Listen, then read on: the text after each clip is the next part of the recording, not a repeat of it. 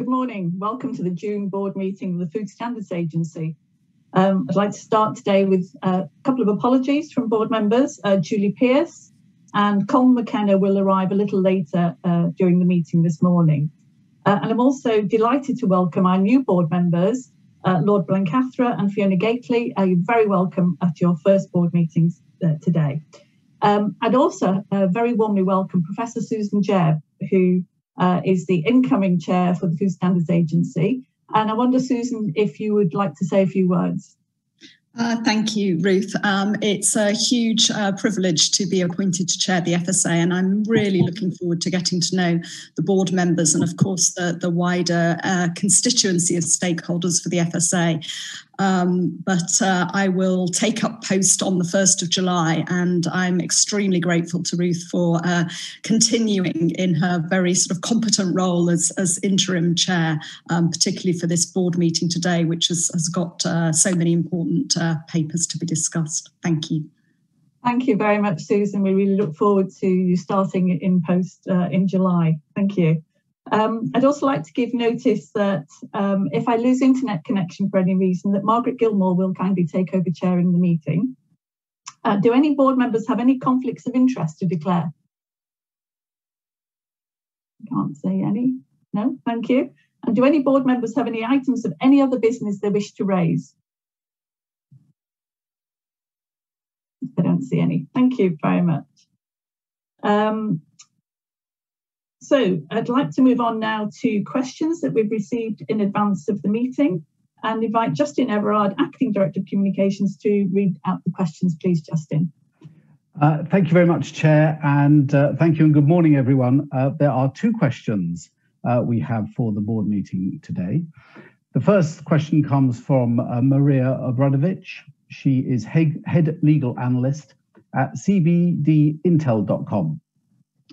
CBD Intel is a company that provides regulatory and market intelligence for the CBD sector. And her question is, would it be possible to share updates on the progress of novel food applications? How many applications have you rejected so far? And when will you complete the list of applications for products that will be allowed to stay on the market until verified? The second questions today come from Paul Carey, Owen's father of the Owen's Law campaign. And Mr. Carey says, could the FSA board please confirm its support in principle, subject to the demonstration of an evidence base, of implementing Owen's Law, which, inter alia, calls for restaurants to state the allergens in each dish they offer in writing on the face of the menu? Paul has attached an executive summary document which sets this out, and as he says, sets this out together with three other changes the Owen's Law campaign seeks in respect of consumers who are at risk of anaphylaxis. Paul comments, could the FSA board note that such practice, as called for by the Owen's Law campaign, is already achieved by large restaurant chains such as Wetherspoons and smaller establishments such as the Seabreeze restaurant in Abu Dhabi on Cardigan Bay coastline in Wales? And those are the two questions for today. Thank you. Thank you very much indeed.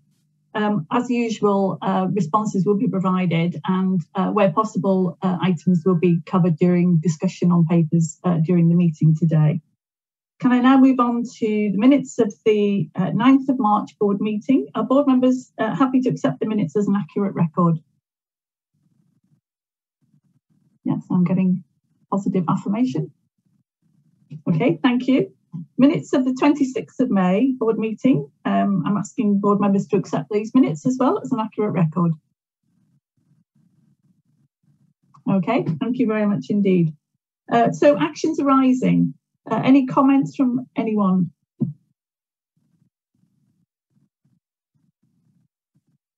No? Okay, we'll move on. Thank you very much indeed. So moving on to my report to the board. Well, we've already met Susan Jebb and congratulated her. And I was going to report that she would start on the 1st of July. I will, of course, return to my role as deputy chair from that point onwards. And I very much look forward to Susan starting and extend warm congratulations to her. My engagements since the March board meeting have been published on food.gov, website. And just to say, we have no chief executive report for the board today, as we've only 3 weeks since the May board meeting. But we do have a report from Emily for the business committee later on. So just to explain that we didn't want to do another chief exec report so quickly after the last one. Okay, so we'll move on to strategic papers. And I'm absolutely delighted to welcome Professor Robin May, our Chief Scientific Advisor, to introduce his first annual report.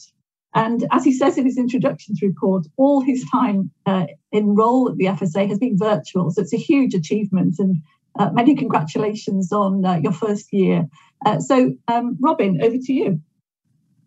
Thank you very much, Chair, and good morning, everybody. Yes, it's been a particularly bizarre year for those of us who've joined the organisation in the last 12 months. To date, I have met only one colleague in the flesh in the last 12 months. I'm looking forward, I hope, in the coming 12 months to meeting far more people in person. You have my report in front of you, so I don't intend to reiterate the entire thing. I just wanted to pick out a few key points and then throw the floor open for questions with your permission, Chair. The first thing I'd like to put very much on record is, despite the fact that I have done my entire first year from my study here in Worcestershire, I've had an incredibly warm welcome from colleagues right across the organisation, and I'd like to really emphasise how important that has been to progress over the last year. I'd also like to put on record my enormous thanks to my predecessor, Guy Poppy, who I could not have wished for a better handover. He has been enormously supportive, and much of what he has put in train has made my life very easy over the last 12 months. So I think it has been a really strong year for the FSA Science. There are a large number of items mentioned in my report that I think are particularly noteworthy. I'm just going to pick out a couple here. For instance, our Food EU2 survey, which out of necessity primarily has gone to a push-to-web mechanism over the last 12 months. That has been enormously successful and really helped in terms of gaining data at a time when, of course, most of us have been stuck at home for a large part of the year. It's really helped lay the framework for the data that we will use over the coming years, and I think that's a really pioneering piece of behavioural science. Similarly, we've continued to engage very widely with colleagues outside of the organisation, and you'll see at point 3.5 a list of fellowships and other activities we are undertaking with research organisations right around the UK, and I think that's something that is a real strength of FSA Science and something that I hope very much that we'll continue to build on over the coming years. In my report, I make a number of recommendations, and I'd just like to highlight 4 here. The first is in terms of our scientific advisory committees. We have a large number of scientific advisory committees that provide an absolutely invaluable resource in terms of their expert guidance on risk assessments, on the wider scientific landscape. They do sterling work, and I think it would be really nice if we could ensure that is more visible than it currently is outside of the organisation and across government. And particularly, I'm keen to see us join up more with scientific advisory committees and other government departments and maximise the interaction between those committees. I know this is an ambition shared by my opposite number, chief scientific advisors in other departments, and so we're working together to try and achieve that. And this is building very much on some activity that Guy started when he was in my role previously. Secondly, FSA launches every year a large number of external research calls. We commission experts to do all sorts of different things. This is, again, a key component of FSA Science. And I think it's really critical that we ensure those calls are as visible and as engaging as we possibly can make them. There are opportunities for us to engage more widely with the academic community and for the academic community and research community more broadly to engage with us. And so one of the pieces of work that we are undertaking internally with colleagues in comms, science and evidence, and within finance is to try and ensure that those external calls are highly visible and recruiting really the very best bids we possibly can. Thirdly, I am extremely conscious, as you mentioned, Ruth, that I have gone pretty much nowhere over the last 12 months. And in particular, I have not met colleagues in Wales and Northern Ireland. I have not been out to engage with stakeholders because of COVID restrictions. I'm very much hoping that will change in the coming months. And I'm looking forward to strengthening those links. There is great science all over the United Kingdom, and it would be really good to be able to go and hear more about it and engage with those stakeholders wherever possible. And lastly, there are a number of recommendations in my report in relation to COVID-19. I think the agency's response to COVID-19 has been truly remarkable. It's really impressive to see how not only basic standard operational activities, but also the wider future scientific platform has really grown over the last 12 months, despite all the constraints. And I think it's really an amazing opportunity for us to now build on that and continue to expand going forwards. For instance, with greater access to things like healthcare data, consumer tracker data, to understand how food standards are changing, how food behaviours in consumers and food businesses change as we emerge from the COVID-19 pandemic. We're extremely well placed to do that, and it's something I'm very much hoping that the FSA will continue to build on. And lastly, just to highlight, we have been very engaged with other departments over the last 12 months in a number of areas, and one in particular, which we are hoping to hear about soon, is a combined venture with DEFRA and DHSC, Department of Health and Social Care, to try and build a larger infrastructure for the surveillance of pathogens. We don't have an answer on that bid yet, but that is something that and similar proposals for sort of large cross-departmental working are something I think where FSA can play a really key role. And I look forward to doing much more of that in the future. That summarises my report, Chair, and I'm very happy to take any questions if there are any. Thank you. Thank you very much indeed, Robin. And we'll take any reflections and questions. So I think, Margaret, you're first up. Oh, okay. Wow. Robin, this is a fascinating report, really fascinating, and it's great that we're so across so much of the science. You can't have imagined, as you said, when you started, how you'd still be grappling with the COVID and with obviously protocol issues post-EU exit. I have a couple of questions and some points. On page 4, I as somebody who's not in the academic world now, I was surprised to hear that potential researchers may not hear when we plan for new projects. And I would have thought that would have been quite easy to, link into university and research institute platforms. And I wondered if you could talk a little bit about that. On page 7 of your report, you mention foodborne diseases down due to the work, due to the way we as a society behaved during COVID, for example, around GP surgeries. And I wondered how quickly you felt we could analyse the data and provide evidence where a change in practices and behaviours have really worked, and where we should keep up those practices permanently or try and encourage that in wider society. And then on future policies, I wondered how much work we're doing to mitigate against the risk of some of the hugely successful work we've done on antimicrobial resistance being undone if inadvertently through various trade deals we might let in more antibiotics in meat than we're used to. How can we encourage trade as the government wants us to do, and we're happy to do, whilst ensuring that we maintain our very high current standards on that. And then finally, you mentioned food labelling, much of which was taken from the FSA into other departments, including nutrition and obesity a while back, apart from in Northern Ireland. And I think bringing this together sounds like a really good idea. So there would be one lead on labelling, and as you put it, not necessarily us.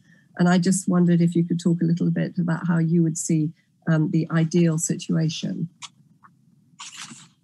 Robin, do you want to comment on those points, and I'll bring others in with a few more questions? Yeah, absolutely. Thanks, Ruth. So remind me, Margaret, if I've missed any. I've scribbled them down as we were talking. Firstly, in terms of visibility of our external calls, I think there is a mixture of things going on here. One of which is that as an academic, still part-time and previously full-time, I think that academics tend not to look at government departments generally as a source of funding. We tend to focus very much on the research councils, for example, Innovate UK, places like that. So there is certainly a piece of sort of ambassador work that we can do there to raise visibility. And that is something that we are already actively engaged with. I know that comms colleagues are looking to, for example, sort of make more accessible to an academic community our web pages that report on this. But secondly, there is the issue of the actual application itself. All government applications for external tenders go through a similar portal, and it's very different to the kind of grant application portal that your average university or research institute researcher would submit. And so there is a sort of element of familiarity building, I think, there. And again, that's something that I think both within FSA and more broadly across government we can do better and fairly easily, I think, to have sort of very simple explainers in a similar way to the way that we currently do for food businesses putting in applications, for example, to help them write the right things on the document. So that's something that is very much in train and I think will make a big difference in due course. In terms of AMR, you raised the point about AMR. So yes, absolutely, AMR is a key priority for the UK as a whole and FSA in particular. Clearly, over the last year, it has somewhat slipped down everybody's radar because of COVID-19, but is certainly very much re-emerging. We are very engaged right across government and internationally on antimicrobial resistance. And in fact, we have a meeting with the One Health AMR group next week. So this is a cross-government initiative to ensure join up between agencies and departments on AMR. I think the world as a whole is still very aware of that, and I think the key here is about international join up. We need to ensure that standards are held high everywhere, and as part of that, it's a process that goes right across the food chain from agriculture and the environment through to food in our shops. We are speaking very regularly with colleagues across all those different organisations. In particular, for example, Emily and I met some time ago with RUMA, which is the organisation that helps reduce antimicrobial use in agriculture. And I think those conversations need to keep happening and are happening now. So I'm relatively optimistic that we are in a good position to ensure continued AMR, continued progress on AMR. In terms of foodborne disease reporting, absolutely. I mean, the bottom line is we don't know what the data really looked like for last year because so much of our data comes from things like GP reporting, which people, of course, were not doing last year. So we don't yet know whether the apparent dip is totally spurious and is just because people weren't going to their GPs to report it, or partially true and partially spurious, or entirely true as a result of hygiene change practices. And that, I think, is something that we very much hope will come out of the data that I mentioned in one of my recommendations. As we go forwards now and start to emerge, we will start to see a pattern of data that we could then use to reflect back. So, for instance, if we suddenly go back to exactly where we were before, we can then start to ask the question about whether that dip was just artificial or whether this is because people have suddenly forgotten to wash their hands again. So I think we will get answers there, but it will take some time for the data to fall out. And the last question I think you raised on labelling, and yes, absolutely, labelling, as you mentioned, is clearly a cross-departmental and cross-nation issue, and I think the conversation has to be held at that level to make this work well.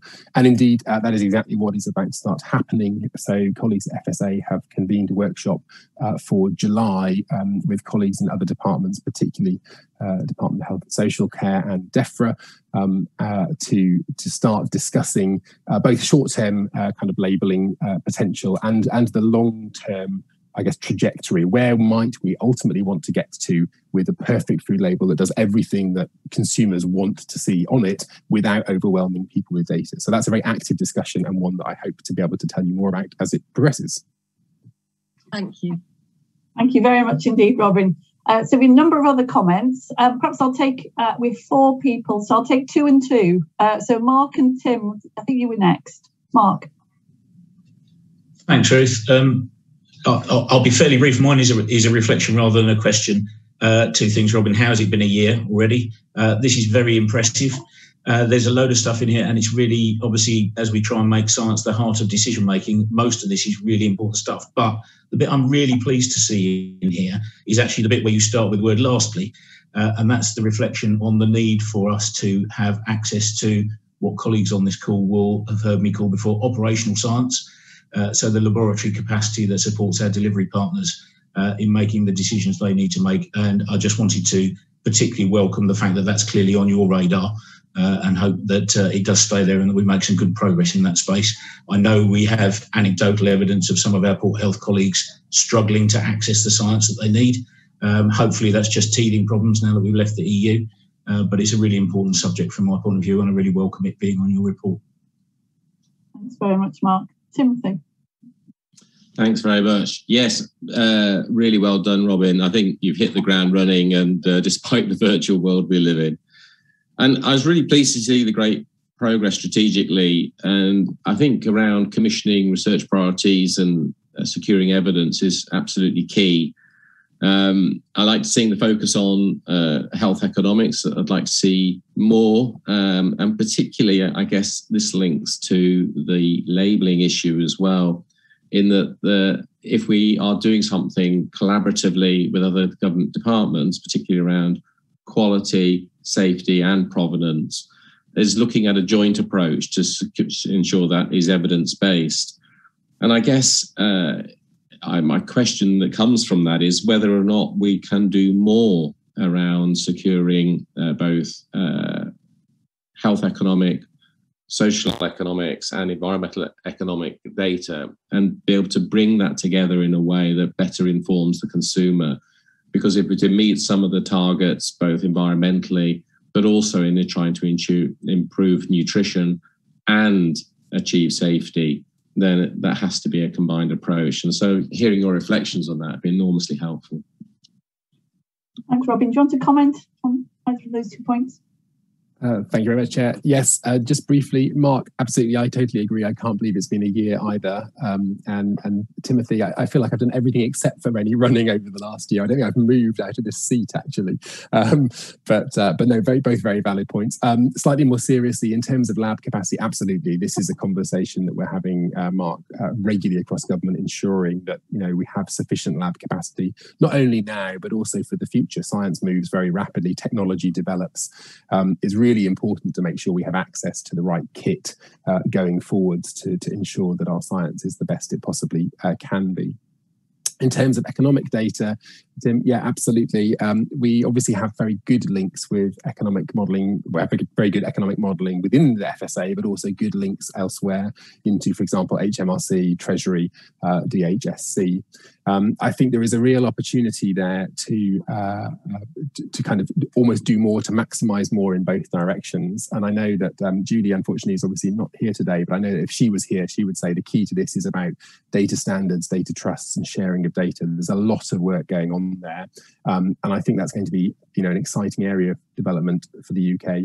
Bigger challenge internationally, because of course the challenge of transmitting data internationally, but a large willingness, I would say, amongst colleagues in other countries. Particularly, we've had very constructive discussions with FDA in the United States recently about whether we might ultimately be able to help build things that go beyond national borders. So yes, all moving in the right direction. Big challenge, but quite exciting, I think. Thank you, Robin. So Lord Blencathra and then Peter Price. Thank you, Chair. Colin, so Robin, I too look forward to meeting you in person in the near future, hopefully. Now, you've set the bar very high. You've done a highly impressive report from your study in Worcestershire. So goodness knows how you'll top it next year when you can actually get out and about and see things on the ground. Now, I was particularly interested in your paragraph 3.2D, the use of data and digital innovations. Now, what forecast can you make of the extra work we might be able to do, or the amount of money we could actually save if we opted for the fastest possible adoption of new data techniques, DNA, digital technologies, and what would be the annual cost to us of investing in such technologies? Thank you. And Peter?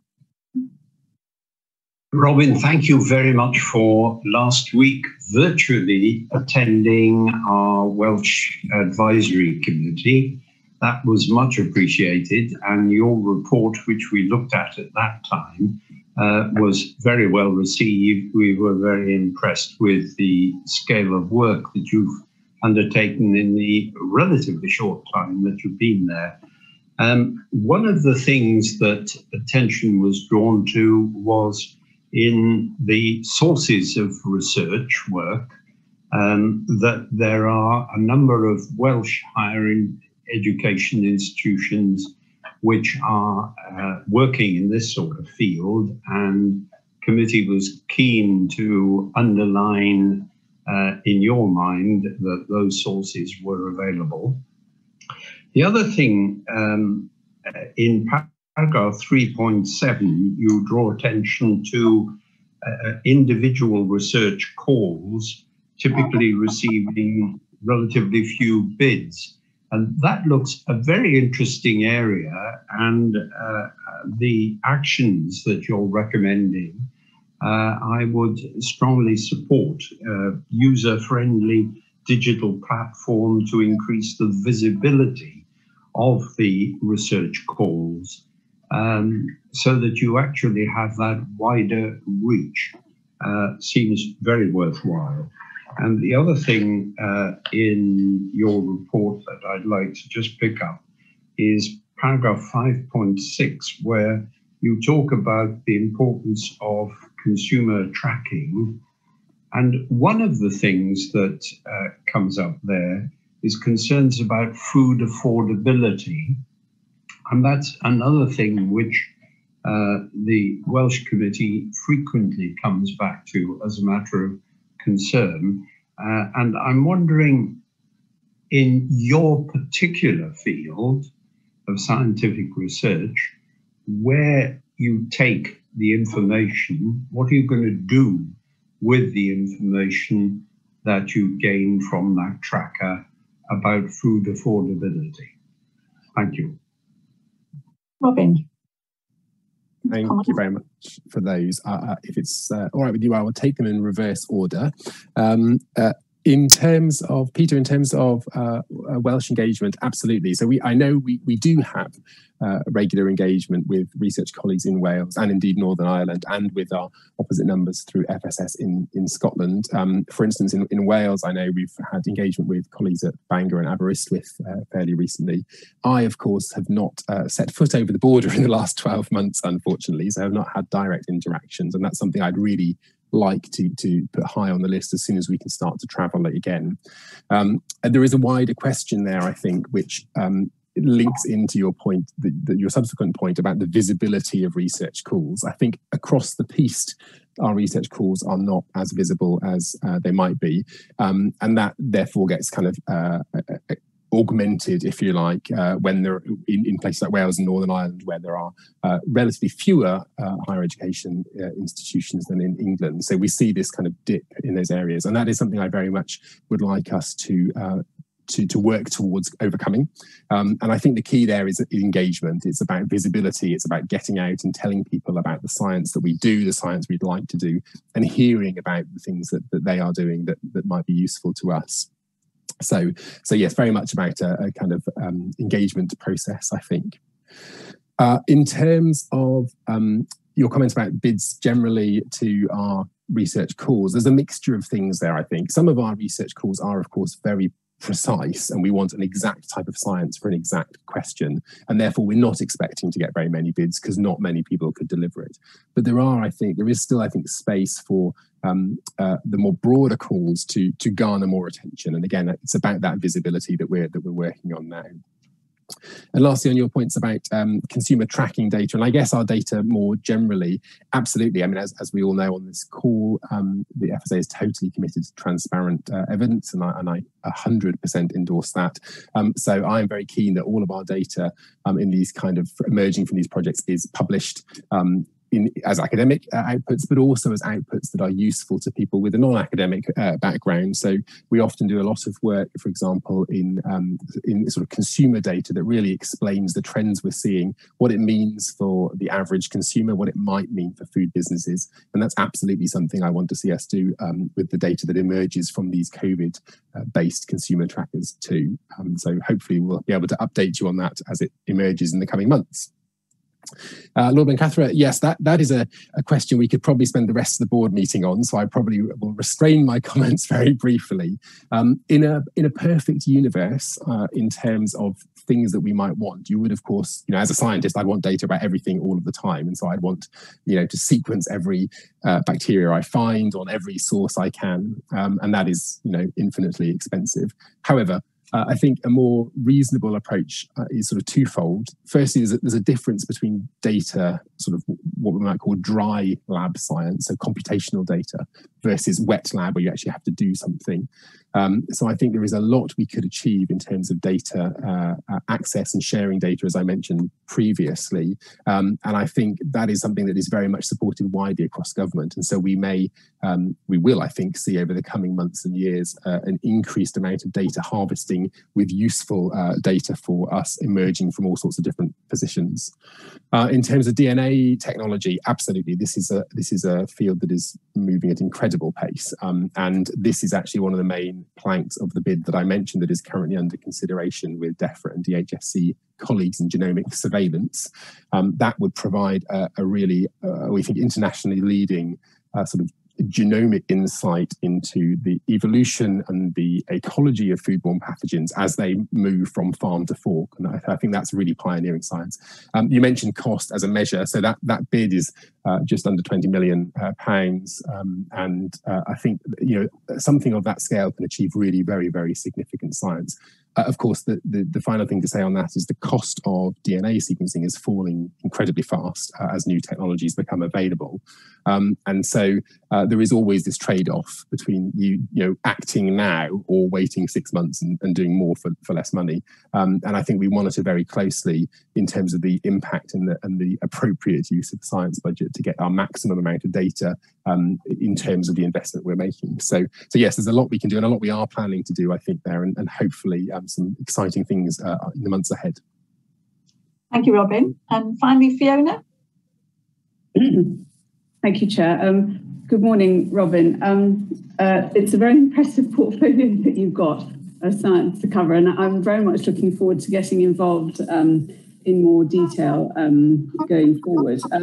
I've just got a very short question, which is, to what extent do you get involved with industry scientists in the work that you do? Are they involved in our committees? How do we engage them with the work that we're doing and those results? Because they're very good ambassadors to use them both to endorse their business operations, but also with their customer bases. And I think particularly with the international profile raising that we're looking to do more, it's very helpful to have those people involved in what we're doing. Yeah, yes, absolutely. I couldn't agree more. And so we have good industry representation on many of our scientific advisory committees, with, of course, the caveat that they sometimes have a conflict of interest that means they have to step out of the room for certain things. But we really value their input and their expertise in that kind of science. In terms of engagement with science that is industrially embedded, if you like, absolutely. Again, as with everything over the last 12 months, much less interaction than I would have liked in the perfect world.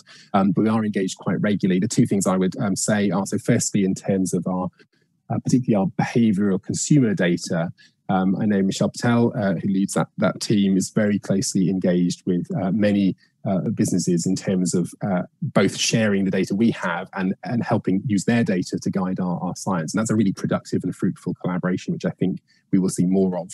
And then lastly, on my side, absolutely, I'm very keen to engage with those. And in fact, I have a talk at the Food and Drink Federation, I think the week, and possibly even next week, very soon, in which I'm going to talk a bit about the kind of science that we see coming down the line and hear, hopefully, their thoughts on how we might be able to work more together. So yes, we welcome, essentially, good quality science from all quarters is always very welcome. Thank you very much indeed, Robin. I don't see any more questions or comments, but I'm sure you can sense from the scale and breadth of the questions and comments you've received how much we value your clear and independent advice as our Chief Scientific Advisor. So thank you very much indeed for a very successful first year. Thank you. And I particularly just reinforce your comments about us working with the new organisational relationships with the UK Health Security Agency, but also the other functions from Public Health England and however they may be organised in future. And just to really underline the importance of those relationships. And obviously, of course, with the equivalent agencies in Wales and Northern Ireland. But just welcome that close working. So I think it's important we are able to join up some of those elements as we go forward. But excellent. Thank you very, very much indeed. And I'm sure you can sense we could carry on discussing many of these issues. I'm sure we'll return to them over the year ahead. But thank you very much, Robin. Thank you. So we'll move on then to the next paper, which is Strategic Priorities for the Food Standards Agency Policy and Regulation. And Rebecca Sibberth. Rebecca. Thank you very much, Chair. So this paper gives a very broad overview of quite a wide range of different issues currently on our policy agenda. There's no decision required. It's a citing paper, an opportunity to hear your early thoughts and steers, and that will help us tailor our ongoing work before we return to the board in more detail on many of these issues, I'm sure. And it's not just a list of topics, although I'm sure you'll be interested to explore some of them, but we also wanted to illustrate how in policy directorate and across the agency, we're applying our guiding principles, really grounded in the science and evidence, leading the debate and working in collaboration with stakeholders to make a difference for consumers. And we highlight some of the ways in which we do that, including, as we were just discussing, a renewed focus on industry engagement as well as consumer engagement, continuous improvement of the established regulatory regime, and embedding our one agency and 3 and 4 country working in everything we do, which is very much in line with the approach that the board has laid out for us.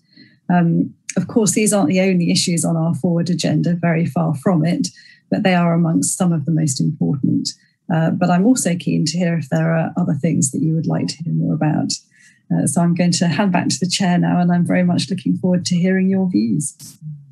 Thank you very much indeed, Rebecca. So open to board members to comment on the scope of the paper and any issues you wish to explore.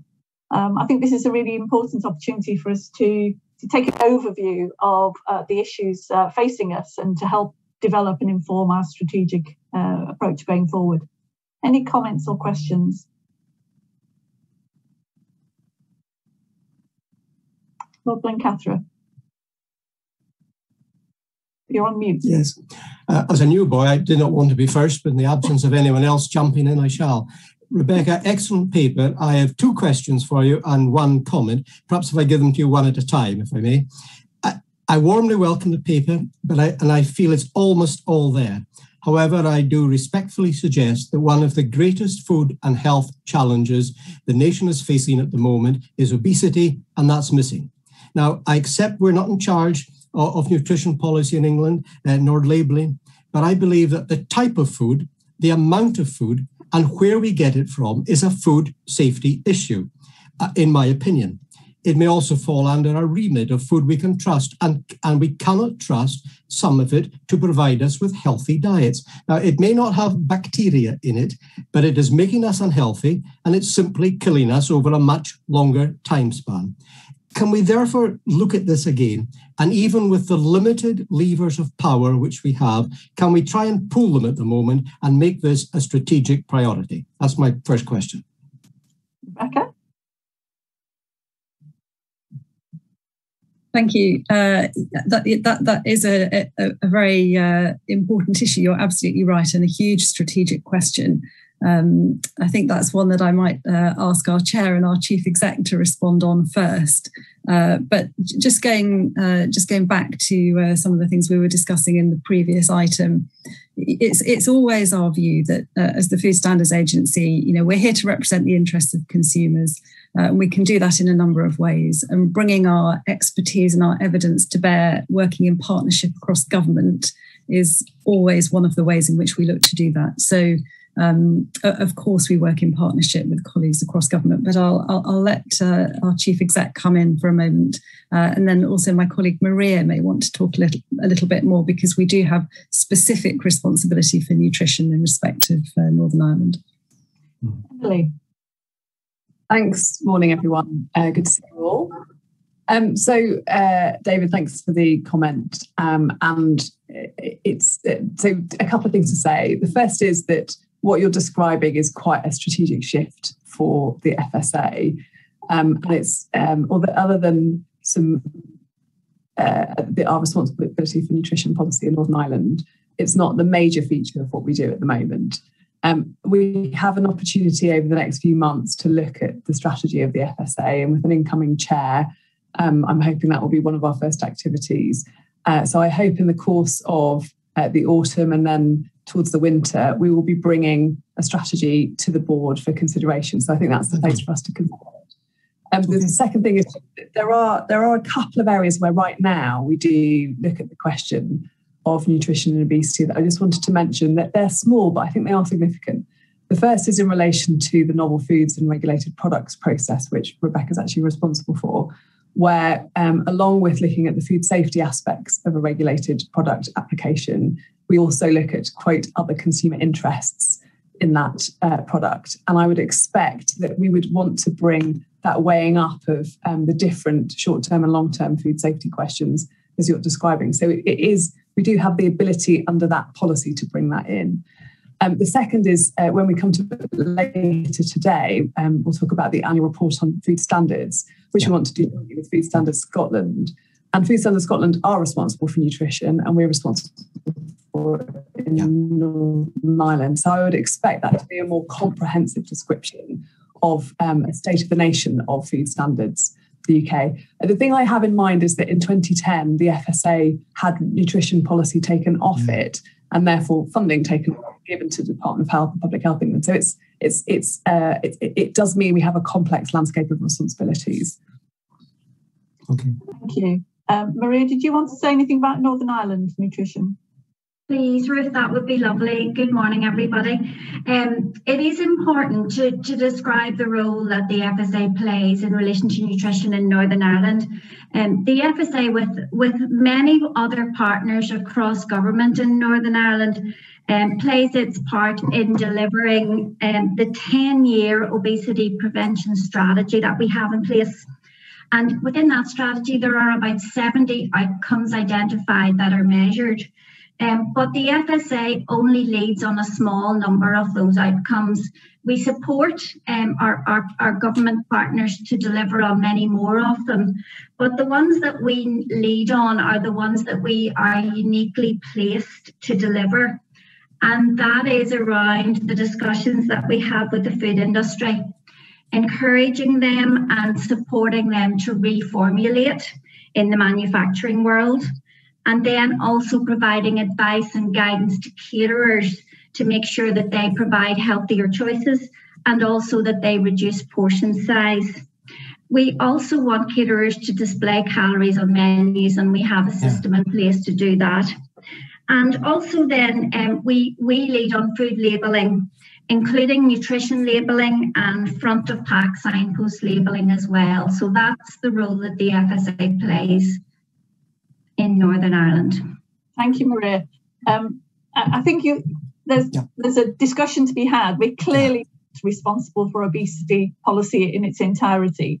However, we do have an opportunity to contribute where we can and support other agencies. And as Emily said, I'm sure we'll be having further discussion about the clarity of our scope, but also recognising what we're resourced to do in that context. So, Lord Brencathra, you had other questions. Yes, thank you, Chair, and I'm grateful for the response to that. I'm partly sorry for raising it at the moment, but if we're going to have a proper detailed discussion and a strategy look at it, I am content. I may raise something similar under our article on the annual report on food standards with Scotland. My second brief question to Rebecca is that the next item on the agenda is horizon scanning, and that suggests a big increase or the continuing growth of online food purchasing of all sorts. Can we give urgent consideration as to how labelling for online food purchasing can catch up? Since I know when I go around the supermarkets, I can pick up packets and the traffic light system stands out. If I buy food from supermarkets online, it's just almost invisible. And of course, if one buys online takeaway food, it's non-existent. So can we also give thought to how our online food purchasing can be properly labelled? That may be part of the DEFRA Department of Health discussions in future as well. Do you want to comment on that? I'll take some more. Yeah, I can comment on that. And again, yes, you're absolutely right. The rise of online and distance selling and different ways of purchasing food is something we're very interested in. Obviously, all food businesses have to provide the relevant information about the food, what's in it, including the allergen information. There are different ways in which they can do that, depending on the kind of business but the requirement to make that information available is very, very clear. And we provide a lot of advice and guidance for businesses about how best they can do that. And labels can be a really important part of that. And we encourage businesses to use those. So you're absolutely right. It's an issue that we're continuing to explore. And there are upcoming changes to labelling, as you're very well aware. So we have the pre-pack for direct sale, allergen labelling regulations coming in this autumn, working with businesses to help them to implement that effectively. So that consumers have access to information in lots of different ways. And one of the things that we need to be sure of is the evidence about the best way in which they should receive that information. So it's absolutely very live area for us to keep an eye on, and thank you for raising it. Thank you, Rebecca. My final point. Could I just raise a little note of caution on sustainable animal production? There's a lot of comments out there, and if we cut back livestock herds in the UK, we save the planet. Well, we don't necessarily save the planet if we import beef and pork and lamb from other systems which are less sustainable than our own. And we could damage nature in our countryside if we cut it back inappropriately. And personally, I don't see anything how it saves the planet if we're cutting down the rainforest to import soya milk. No need to comment on it. That's just an observation I wish to flag up. Thank you very much, Rebecca. Thank you for the observation. Tim. Yes, thank you for that. Thank you, Laura and Catherine. I think I declare my interest as a livestock farmer and support that. But I think more specifically to the report, I was very interested, and thank you, Rebecca, for setting out the report so clearly, as to how we can use some of the very innovative approaches we're taking as a regulator to think how, when we work in partnership, we can act as an exemplar that others can benefit from. And let me just put some flesh on the bones on that. So we do work on the cost of illness model, which I think is a fabulous approach, but very much focused in around the costs and benefits of work we do around foodborne pathogens. But consistent with some of the observations already made this morning, we know that actually in the processing of food, it's not just safety, but wider quality determinants that also become important in the regulatory role that we have. And we know that, and I won't repeat the discussion that we've had about where those responsibilities lie in what parts of the UK, but I think we have a voice wherever we are in the UK to comment on that. So I'm interested to understand where we might extend that methodology. And as I mentioned in the earlier item, particularly around when working with DEFRA and working with the Department of Health on both social and environmental aspects, because actually when we are presenting information to consumers, I think there is an increased interest, particularly in the light of changed practices during COVID, in those topics.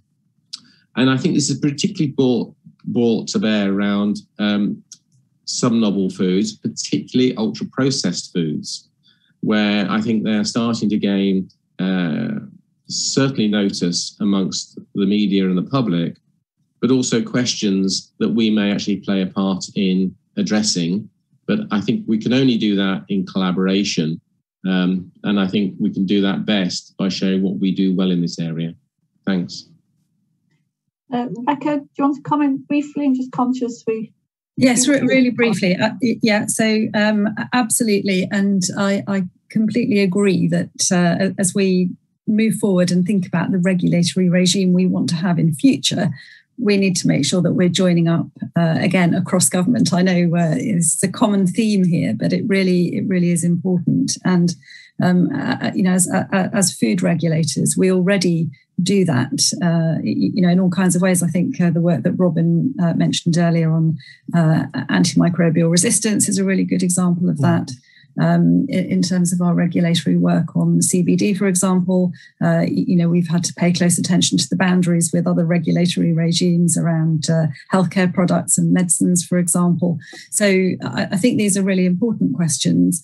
Ultra-processed foods themselves are not a category regulated in law. This is, I know the term has been around for a decade or more, but it's still, I think, an evolving concept. But you mentioned the novel foods regime, and obviously one of the characteristics of ultra-processed foods is that they can sometimes require the addition of substances and chemicals as part of the ingredients. So for food additives, obviously we have a very clear regulatory role to play there. And another aspect of the novel foods regime is that in general, when a food is designed to replace a food already on the market, the novel food should not have lower nutritional characteristics. So there are some things that we can take into account, and of course we do so. But that's a very broad question, and yes, very important for us to take into account when we move forward. I think you were asking maybe a more specific question about the cost of illness model and whether there are other costs that can be taken into account. And I will take that away and discuss that with colleagues who obviously are very welcome to comment now if they'd like to as well. Okay, I think we'll press on. Margaret's next.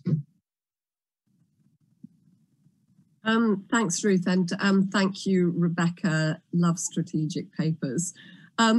Just a reflection on what we've had, what's gone before on obesity. Would there be any merit in producing a simple paper that might identify where we could, under our remit, feed more strongly into the cross-government obesity agenda?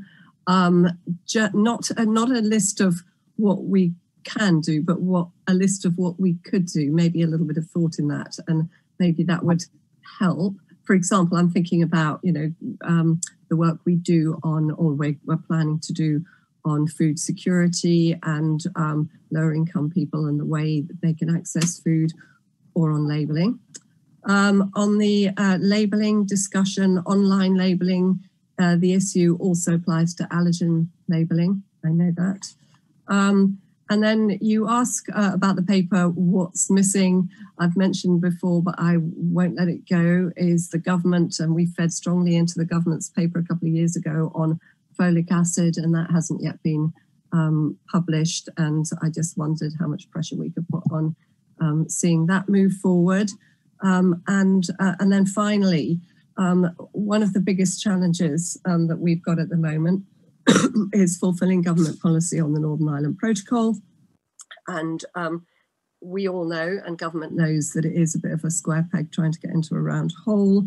And I just wondered how much merit there might be in trying to do some out-of-the-box thinking on how we can help somehow ease this problem. And it may not necessarily be just us, it may be much more cross-government thinking to make a difference on this big problem. Thank you, Margaret. Wide range of issues there, Rebecca. Again, brief comments on them? Yeah, I think much of this will feed into our strategic discussions. Well, yeah, I'll be brief. Yeah, and I was going to say, Margaret, yes, I think your suggestion on thinking and setting out what we can do on obesity and where we might do is, I think, very much for that strategic conversation.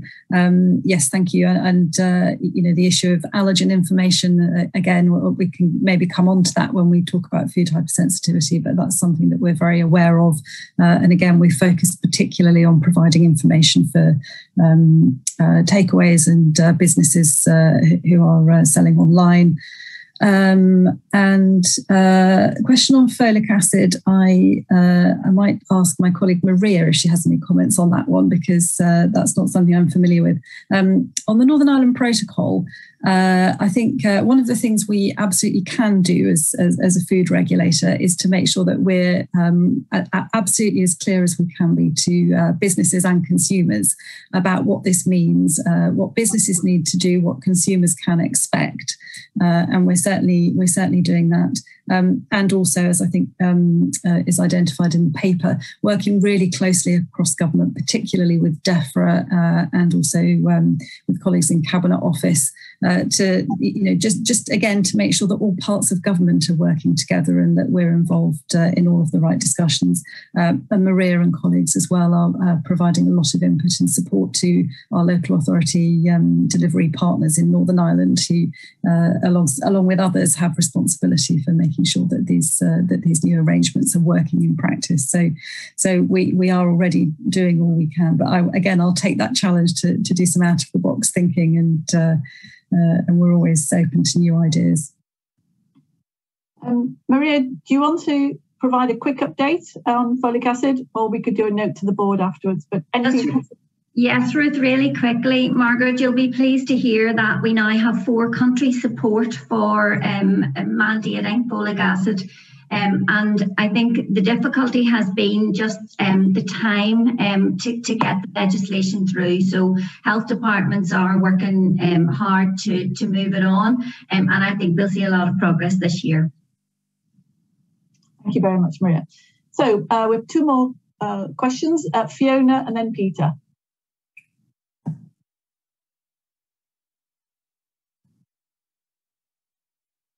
Thank you, Chair. Rebecca, just 2 comments really from me. I support what the other board members have said about being keen to see a clear strategy on what we do around food insecurity, obesity, the general health territory that we have uncharted responsibility for. I think it could be quite a challenge, but it's something obviously we're going to have to address.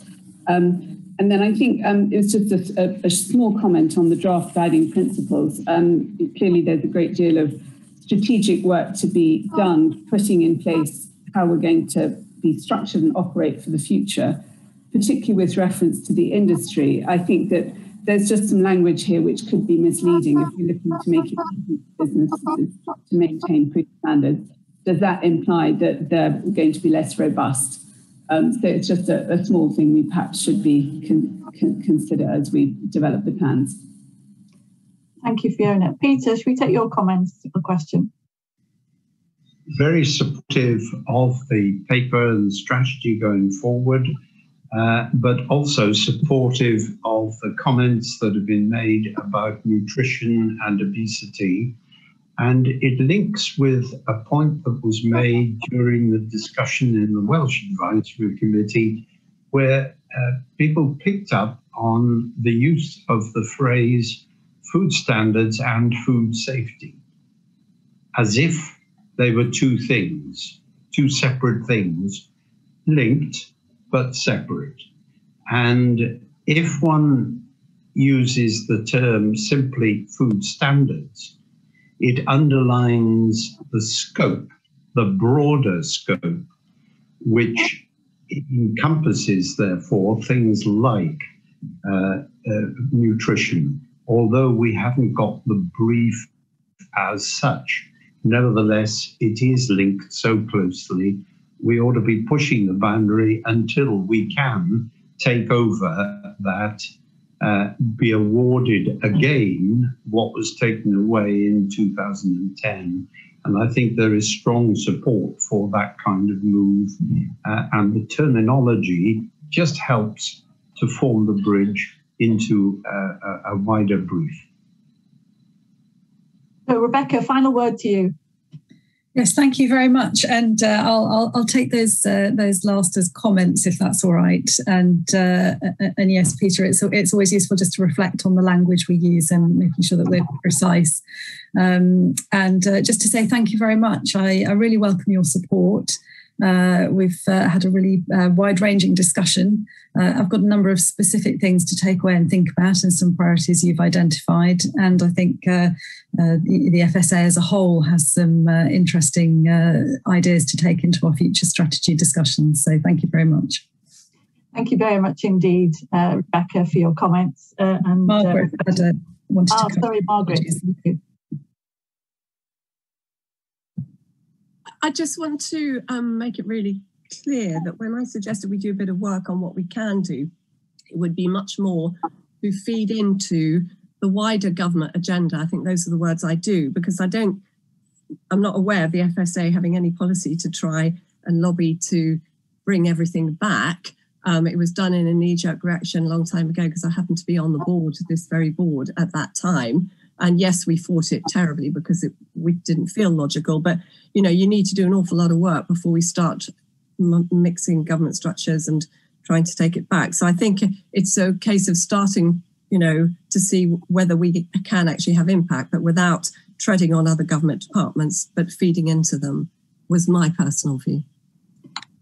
We'll take that away and reflect on it. I think your suggestion of having a paper that just sets out where the boundaries are and what we could be doing or should be doing and how we feed into that wider debate, I think is helpful for us to clarify exactly that point. Yeah, and what more we could be doing. Yeah. And I'm sure that'll feed into our strategic developments over the next few months. So thank you very much indeed, Rebecca and the team, for the work on that. We were asked to comment on the issues raised in the paper. I think we have, and to consider and comment how it might wish to be engaged. And I think you can see clear evidence that we want to be actively engaged, and we look forward to further strategic discussions going forward over the rest of this year. So thank you very much, Rebecca. I'm going to move us on to the next paper and hopefully welcome Michelle Patel, Head of Social Science, to the table. There we are, Michelle.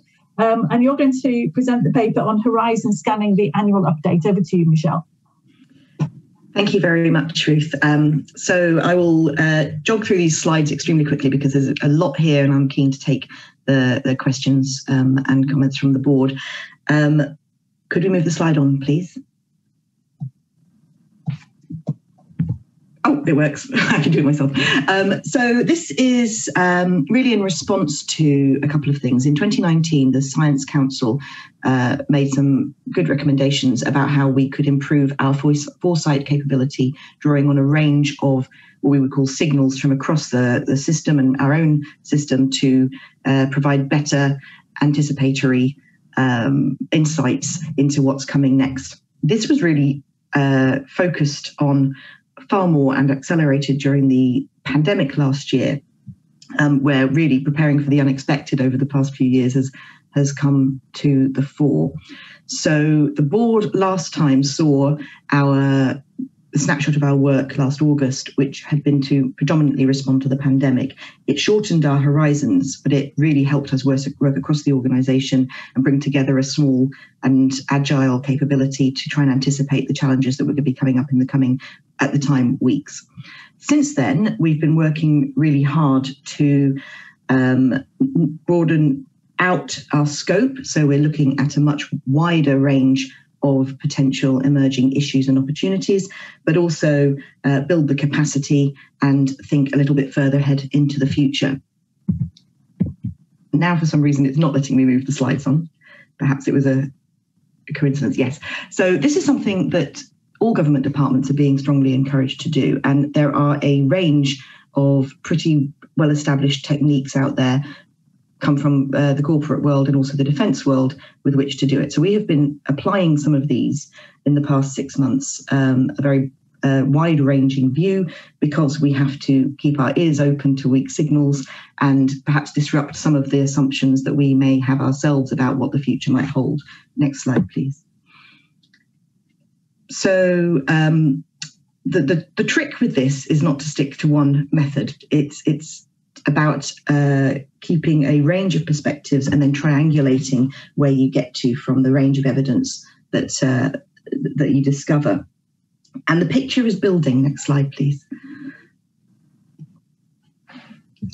But it's only really worth having if you can do something about it. And so we're really keen to emphasize that we're drawing on a really wide range of inputs here, but it gets synthesized and sense made of it through an iterative process. And this is a shared function between the science team and the strategy team. And we now have a building process to understand which insights are material and which are close and which need to be acted on, and a function whereas that goes up to the executive on a regular basis, and then decisions are taken on whether to implement change, ask for more evidence, or respond and take a different stance perhaps than the current one. And that's a process that's building. We have some early wins. I think it's important to say it's still early days, and we're very much looking forward to coming back to the board with a fuller picture, an even broader perspective, a look further out, and feeding in to the upcoming strategic discussions, as well as working with colleagues across government to share evidence on what is essentially a systemic look. So, conscious of time, I will stop there because I think we've got lots of fruitful ground for questions, I'm sure. Thank you very much indeed, Michelle. So if we could stop the screen sharing. Thank you. Over to board members. Any comments, questions for Michelle?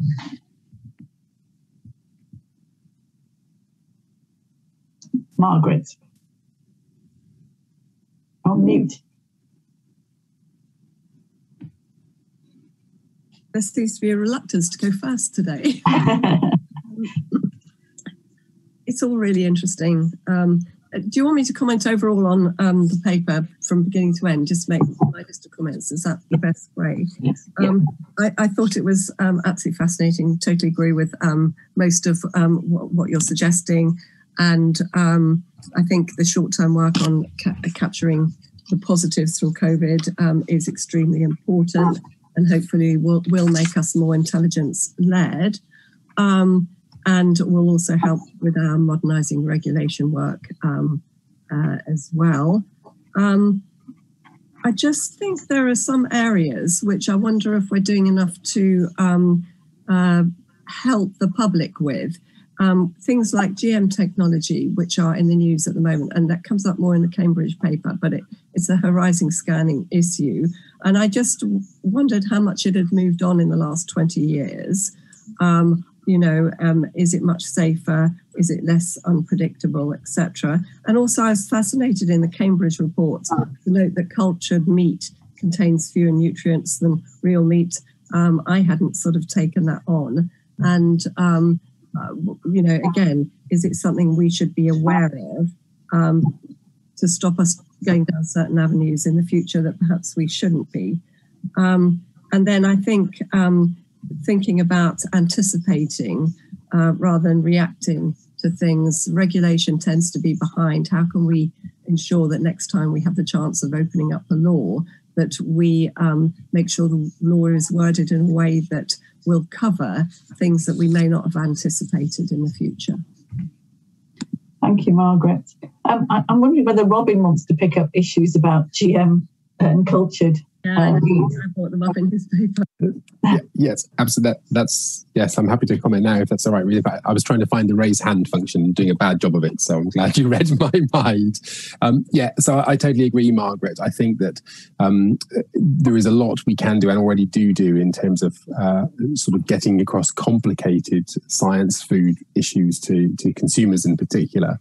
And GM and the related genome editing technology is a key area. We have done some. There is an FSA Explains video that's on our webpage. There are some downloadable resources for people to understand more about the difference there. As you all know, in that particular example, this has been a DEFRA-led consultation about GM and GE technologies. They will formally respond in the coming months. And I think that on the back of that response, we will then probably do a second tranche of engagement with consumers and businesses to ensure that people understand the underlying science. Clearly, as a regulator, we need to hold a position of clear objectivity here. It's about explaining the facts of the situation, not suggesting one thing or another. But I think there's a lot we can do there. And I think going further ahead, I would envisage us doing something similar. For instance, if in the future lab-grown meat goes through the approvals process and reaches the market in the UK, I think we would also want to be doing something similar there to explain what it is, so that people clearly understand, and they can make an informed decision about what they do or do not want to buy.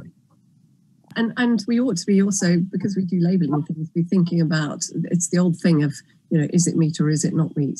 Is vegan cheese, etc. Labelling and titles. Yes, and I mean, we have done, in terms of consumer sort of feedback, I know we're doing a lot about understanding what people would or would not want to see on a label, what's important to them. And I think that feeds into the labelling discussions that we are holding that I mentioned earlier. Rebecca, thank you, Robin. Did you want to comment on Margaret's points? Or is it a separate point? No, these points, just to say that you mentioned the regulatory regime and, linking back to the last paper, making sure that our regime is fit for purpose and can deal adequately with regulatory questions of the future is something we really want to do. that's one of the things that we mean by continuous improvement, is making sure that we're continually anticipating how the regime should work. And I think our approach to gene editing is a good example of that, where we're thinking very carefully and working with DEFRA to establish what a future regulatory regime may look like if the government decides that they want to change the way that gene editing is treated. And obviously that is still subject to consultation and the outcome of that consultation. So it's very important, and we are thinking very actively about that. Thank you, Rebecca. Michelle, do you want to add anything? I've got Tim wanting to come in next. I will very quickly, if that's all right. On the other side of the forest, as it were, in social science, we've just completed a piece of work to understand consumer acceptance, understanding of gene editing and GM, and that is going to be published alongside when the DEFRA consultation happens. So we're looking to publish that in the summer. So that's almost come from future into very close to now. So we are actively looking at that one. That's really helpful. Thank you. Tim. Thank you. And I thought this was an excellent paper. Thank you very much, Michelle. I particularly enjoyed reading the rapid evidence assessment from Cambridge. And I saw great value in it because I think it underscored our role as an objective regulator, and getting evidence and information out to the public as well. Obviously, these papers are public, but it did seem to me that having a transparent process, and one of the lovely things about the FSA is in the way we do our boards and the way we do our business, we're very transparent. Getting some of that objectivity into the public domain has a great value in its own right. And it just occurred to me that there may be value, and I heard what you said around the gene editing issue, but actually in some of the other topics covered as well, it seemed to me there was value in thinking how we could produce some of what's in that paper in an even more publicly accessible way as we go through our messaging in the days to come. Thanks very much, Tim. Rebecca, you have a hand up. Is that from before? Okay, thanks.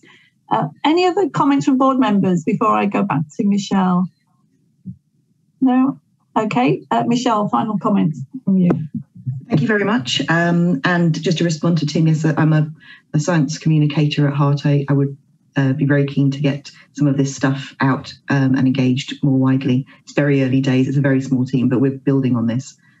Thank you. I think you can see that the board's very interested and appreciative of the work that you've done so far to set this whole function capability up.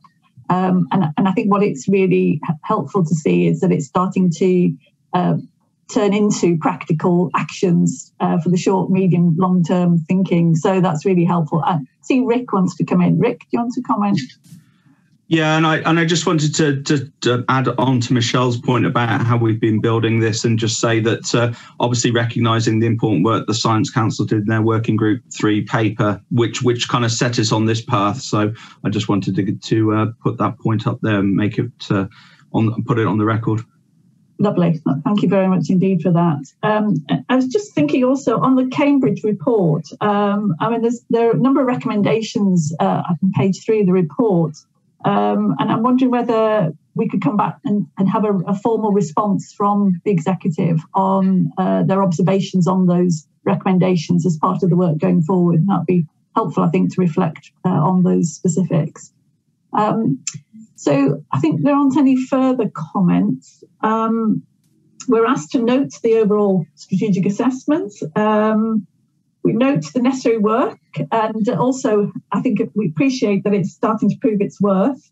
Confirm our support for the activity, and we've touched on areas we'd like to see more exploration with regard to certain topics. So I think just to say thank you very much indeed, Michelle and the team, for the work that you're doing. And I think it really is helping us to really be strategic in our approach. So I think we've finished that item. We are running a little bit late. So I think we're due for a break just now. And I think we probably would benefit from one. There's a long agenda today. I've noticed that Colm's just joined us. Colm, you've just arrived welcome. Just arrived in time for a 10-minute break. So it's 10:15 now. I propose we come back at 10.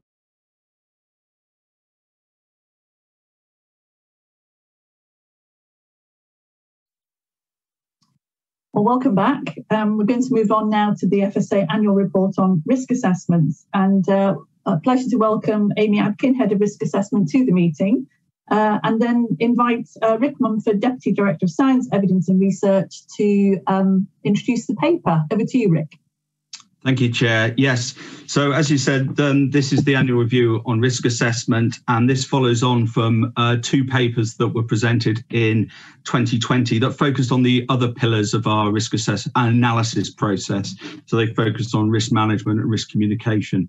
I think what's different about this paper is obviously it's been presented after EU exit. So not only does it present a picture of what we did in preparation for the 1st of January, but it also presents what we've done over the last 6 months. So it's very much a paper about letting the board understand what we've done and providing assurance that we have the capability and capacity in place to deal with the risk assessment part of risk analysis process. I won't say any more, but I'll hand over to Dr. Amy Adkin, who's our, as you said, Head of Risk Assessment Unit at the FSA. Thanks, Amy. Lovely. Thank you very much, Rick. I'm not going to go through the paper point by point, but make some key highlights for this stock take. Just to say that this report is only on risk assessment, so a component within the risk analysis pathway where we estimate the risk.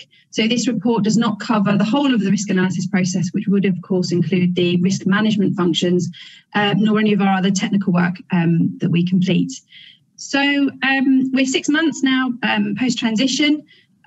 We now have our first piece of new repatriated work, which we've now started.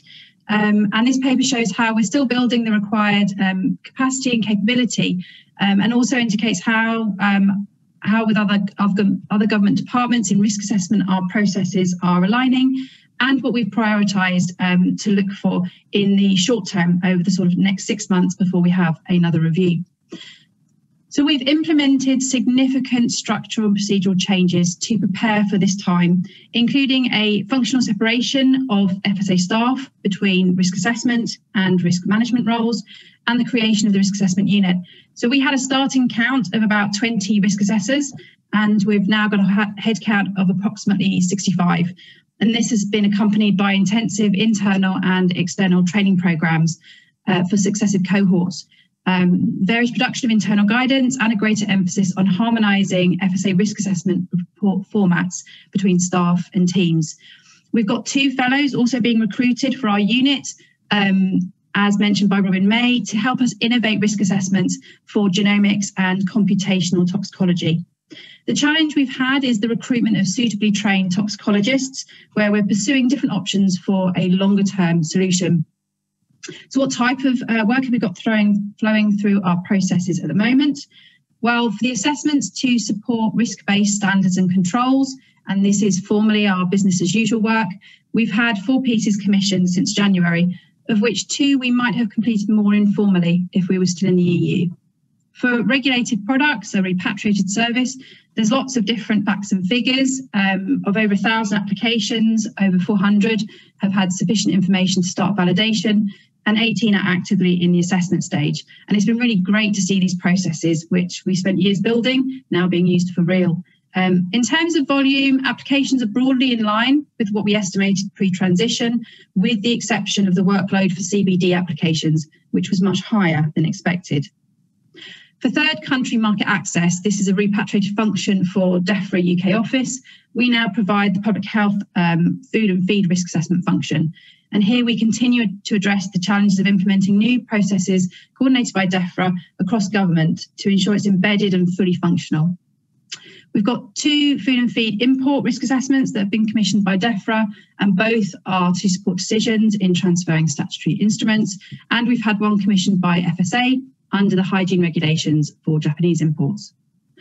In terms of other government departments' processes to risk assessment, we're feeding into different mechanisms within the Veterinary Medicines Directorate and working on the Nutrition Labelling Composition Standards Framework with DHSC, FSS and Welsh Government. It must be remembered, our primary purpose is the time provision of rapid risk assessments for incidents for food and feed, including those for COVID-19, all the subsequent challenges from EU exit. We delivered over 100 in 6 months and ensured that this service has not been affected by the additional work streams. Essential to all these processes is the role of the scientific advisory committees, as outlined by Robin May earlier. We've strengthened their number, and in the last 12 months supported over 40 SAC or expert group meetings. And these groups have also been working hard to provide that independent expert judgment to the FSA and are part of our key assurance mechanisms. One challenge here has been the need to reconstitute ACAF, the Advisory Committee on Animal Feeding Stuffs, as a risk assessment only SAC. And we're working with DEFRA to see how ownership of this committee can be fully handed back to the FSA. So that was a short roundup. In summary of our key areas of focus for the next 6 months, further training to address the volume of applications submitted to the Regulated Product Service, taking these first applications through our new systems and working with the SACs to refine our working practices, and ensuring there is sufficient capacity for feed additives via ACAF or a suitable alternative committee. We continue to contribute on information exchange with the EU in respect to Northern Ireland to ensure that the FSA has sufficient access to data for non-routine risk analysis issues. And finally, we will carry out a review in 6 months' time. So we'll have a full review of the 12 months of operation to identify any process improvements or inform any further planning on capacity and capability needed to meet this function. So that sort of summarises our report. Thank you. Thank you very much, Amy, on the whistle-stop tour of progress on risk assessment. The paper gives us an opportunity to seek assurance on how the plans we put in place have been executed and developed in the first 6 months of the system, and also highlights, I think, areas where we need to focus on ongoing development. So thank you very much indeed for the work you've done to get us to this point, both you and Rick and the team. So questions, Tim, and then Mark. Mine is very quick. Great paper and great presentation. Thank you very much indeed. And I think covering a lot of very important issues in terms of what is going to present us to us in the future. I'm very pleased with also hearing about ACAF as a former member, and particularly given the provenance of the FSA, because clearly the issue around animal feed continues to be, I think, a big concern. And with different trade agreements coming into place, I think it's important also we think about sourcing of those, the ingredients that go into animal feed. So I think, just wanted to say well done, and let's hope this continues. And I'd very much like to see where we go in the future with it. Thank you. Thanks very much, Tim. Mark? Thank you, Ruth. And yeah, just to echo that, this is very impressive, and it's a good and positive position to be in. I think I do have a couple of quick questions. They're relatively small points, but you mentioned that it's in the report as well about the difficulty with recruiting toxicologists. I can understand that. I employ toxicologists in my own place of work. What I'm interested to know is, you've mentioned some ideas around some long-term solutions, but what's the short to medium-term impact of not having those people in place? Are we opening ourselves to a higher risk of not being able to do this job properly because of this difficulty? That's my first question. The second question is around regulated products and the risk assessment there. Obviously, that's a new process, and it's good to see that it's making a good start. I suppose what I'm looking for there is a little bit of reassurance that we've got the right processes and the right resources, so that we, government in effect, are not the blocker to business innovation. We've got sufficient capacity to actually deal with the work that's coming through. Thank you. Amy? Thank you very much. If I can take the first question first. So in terms of our short-term requirements for toxicologists, it has involved us having more than one round of recruitment. So we did a very large campaign which started in February, and unfortunately we were too short of our total. And so we are currently recruiting again for another 2 posts, but we've pretty much exhausted all of our areas in which we would ordinarily resource our toxicologists from. So in the future, we're having to plan for more in-house training. So taking people on who have chemistry or biochemistry and then completing some of their own in-house training ourselves. But we're facing the difficulty that so many external courses have closed over the last few years. And it's about having those discussions, because the FSA, we're too small to actually put on apprenticeships or schemes of our own. And so we're trying to join up across government and talking to academia and to industry about potentially putting in more of a joint campaign for funding for some of those courses, because it's not just the FSA, as you said, that's suffering from this shortage. Thanks, Amy. Margaret. Thank you. And again, really interesting paper and very clear. I just want to point out there was a question, wasn't there, at the beginning about the numbers of novel applications, and you slightly touched on it, but it was a question from a member of the public. And I guess that was relating to Canada, and do we need to ask you a little bit more about that? And then on the Northern Ireland Protocol, and I'm probably being really thick here, and I know I keep bringing it up, but I can see under the protocol that Northern Ireland businesses are relying on FSA and EC risk analysis. But where there are problems for businesses elsewhere in the UK trying to export or send their goods to Northern Ireland, how do they fit into the process? In terms of any incidents raised, so obviously our function is just looking at risk assessment, so assessing the risk of certain things happening. So we wait until we're commissioned, so there's a problem identified, and we've made sure we have the continued capacity to deal with those incidents. So whilst we've had a reduction perhaps in the more traditional incidents we have due to people not washing their hands, for example, we've had an increase in the incidents raised by EU exit processes. And in those cases, we will join those incidents and provide risk assessment capacity in that regard. Okay, thank you. Rebecca, did you want to come in response to the regulated products question?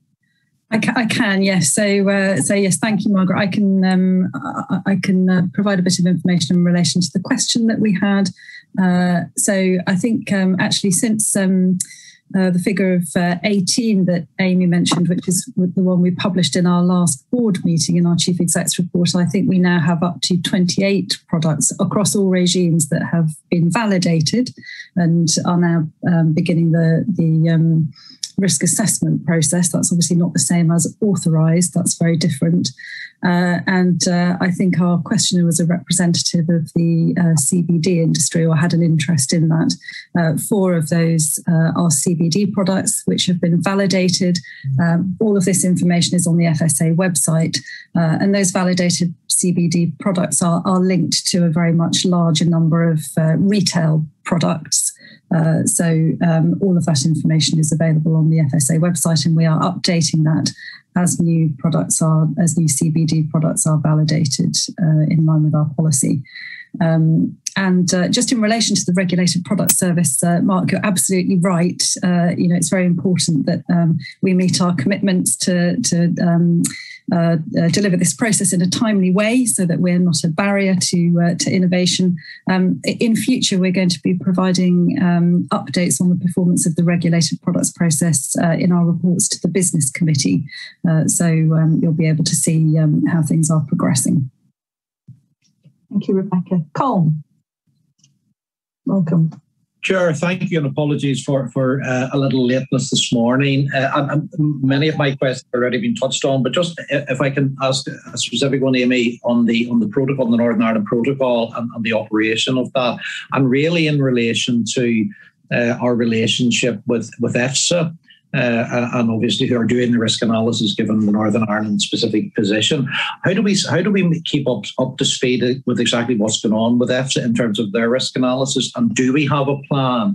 Should we have a situation where there's a differential between their view of risk analysis and our view of risk analysis as concerns the Northern Ireland consumer? What happens if our risk analysis on a 4-country model differs from what EFSA say? How do we manage that? I can see that Rebecca's got her hand up, so I'll hand over to Rebecca first. Yeah, so we've had a few questions about the Northern Ireland Protocol. So firstly, going back to Margaret's point about the way in which goods sort of flow in the United Kingdom, etc. So obviously, under the terms of the Internal Market Act, anything that's lawfully on sale in one part of the United Kingdom can be placed on the market in another, including in Northern Ireland. Obviously, the difference is that nothing can then go into the European Union that does not meet their standards. However, obviously, we're starting from a position of regulatory alignment. Although, as we've discussed on many occasions before, there will be now regulatory divergence over time. But this is what the UK Internal Market Act is designed to safeguard. In terms of how we keep an eye on what's happening in the European Union, obviously it's very important that we know what's coming out of Europe, because as we've said, in Northern Ireland, they will be following those regulations. So we have mechanisms in place to track and anticipate what those issues are that are going through the regulatory process.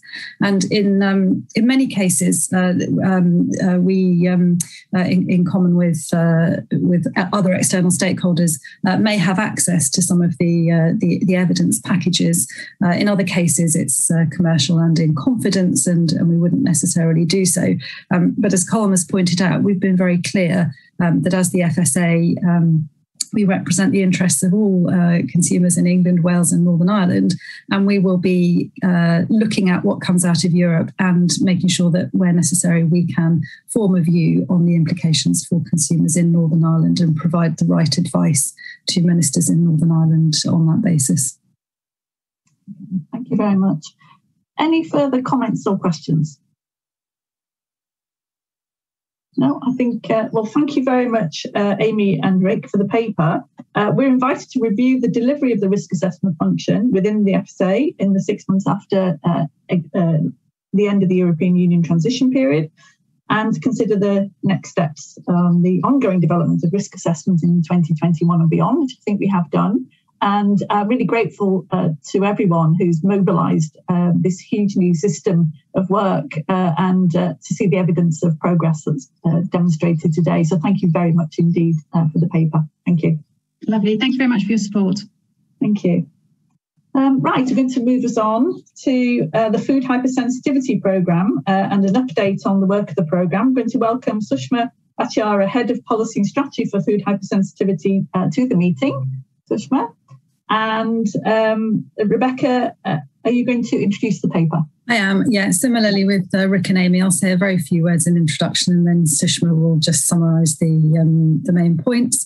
So just to remind you, this is one of our regular reports to the board. Food hypersensitivity is one of the FSA's top priority programmes, and going forward we'll be providing 6 monthly updates on progress. This last year has been a challenging year, as we outlined in December when it was our last, I think that was our last report.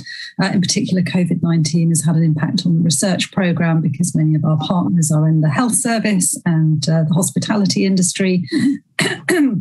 Excuse me, and obviously, it's had a big impact on their ability to engage with us. However, even in spite of that, I'm really pleased with the progress we've made on a number of fronts. So I'm going to hand over to Sushma now for a very short summary. Thank you, Sushma. Good morning, Chair, and good morning, board members. Thank you, Rebecca. The paper is an update, as Rebecca's outlined, of the work that we've done since our last report to the board in December. Just wanted to highlight some key elements, really, of the board, recognising that we're continuing our efforts and work in terms of pre-packed direct sales, which is legislation coming into effect on the 1st of October. And we have been working at pace, not only in terms of the advice, the technical guidance, but a campaign that we started last year. So an enormous amount of work, and we're actually targeting those small businesses who may not be aware or require extra support in our current work. The other sorts of areas that we are concentrating our energies on are precaution allergen labelling, which is the may contain, and we've got plans to run a consultation later this year. It's an area where there is quite heightened need for understanding the use of labelling and the may contain type of ingredients that are highlighted in that space. We're also continuing our efforts on the food allergy safety scheme, and we'll be undertaking some further research. We're building on the work that we reported to the board in December. In particular, we've now obtained further qualitative assessments and information from consumers in terms of their views on such an allergy scheme and what we might need to consider and what we might need to build on. Pleased to say that we ran a successful symposium in March which had great stakeholder input into the two key areas of precaution allergen labelling and food allergy safety scheme. And we were able to get their views on that. And we have launched our expert stakeholder panel. First meeting took place on Monday, where we've gathered together expert stakeholders to input into the development of the programme. I wouldn't want to forget the science and evidence, and actually the paper highlights the amount of science and evidence that is ongoing to support the work of the programme, and in particular the NHS data information that was published in the British Medical Journal earlier this year. We've still got some further work that they'll be undertaking to support some of the key areas, such as the allergy safety scheme and the work and research we need to undertake. And lastly, I just want to draw attention to the cost of living model.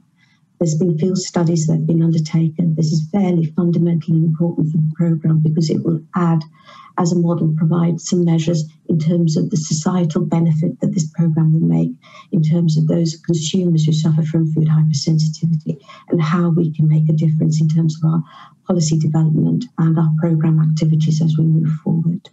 So I'm happy to take questions on the back of the summary on the basis that board members will have read the paper. Thank you very much indeed, Sushma.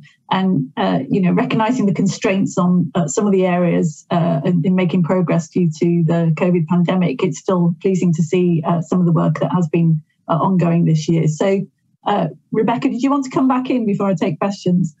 I did, actually. If it's okay, Chair, I just thought I might pick up some of the points raised by Mr. Carey in his question to the board. Obviously, he's asked us some specific questions about allergy labelling on restaurant menus.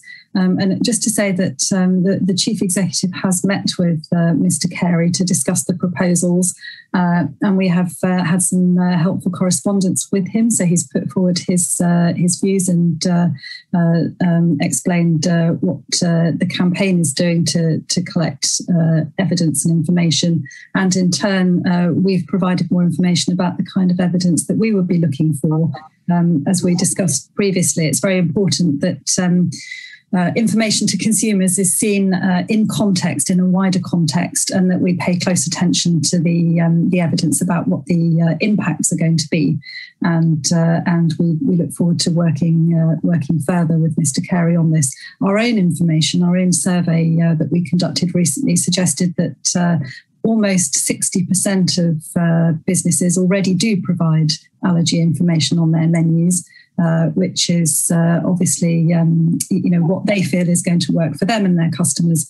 And obviously that's very encouraging to hear that so many businesses are looking at whether this is a useful way to help their customers. Thank you very much, Rebecca. Just for the record, I attended that meeting as well with Mr. Carey and was humbled to hear both the situation they've experienced and Owen's tragic death, but also the ideas they have going forward. Colm. Chair, thank you very much. And Sushma, thank you very much for your presentation and paper. And I look forward to seeing you next week when you're coming along to talk to the Northern Ireland Food Advisory Committee, when we're going to get into this in a bit more detail. I suppose my questions are sort of fairly short and straightforward, and it's around whenever we talk about the stakeholders, who are the stakeholders and to what extent is the patient and the patient voice largely heard within that stakeholder community, and what more can we do to sort of ensure we get that? And if you could say a little bit more just about what we or who we're partnering with in terms of cost of illness modelling and those sorts of things, and just if you said a little bit more about the food allergy, the scheme that you referred to in the paper. Let me just get the title of it. Yeah, the food allergy awareness scheme. So just a little bit more about those. Thank you, Sushma. Thanks, Sushma. Do you want to pick those up? Yes.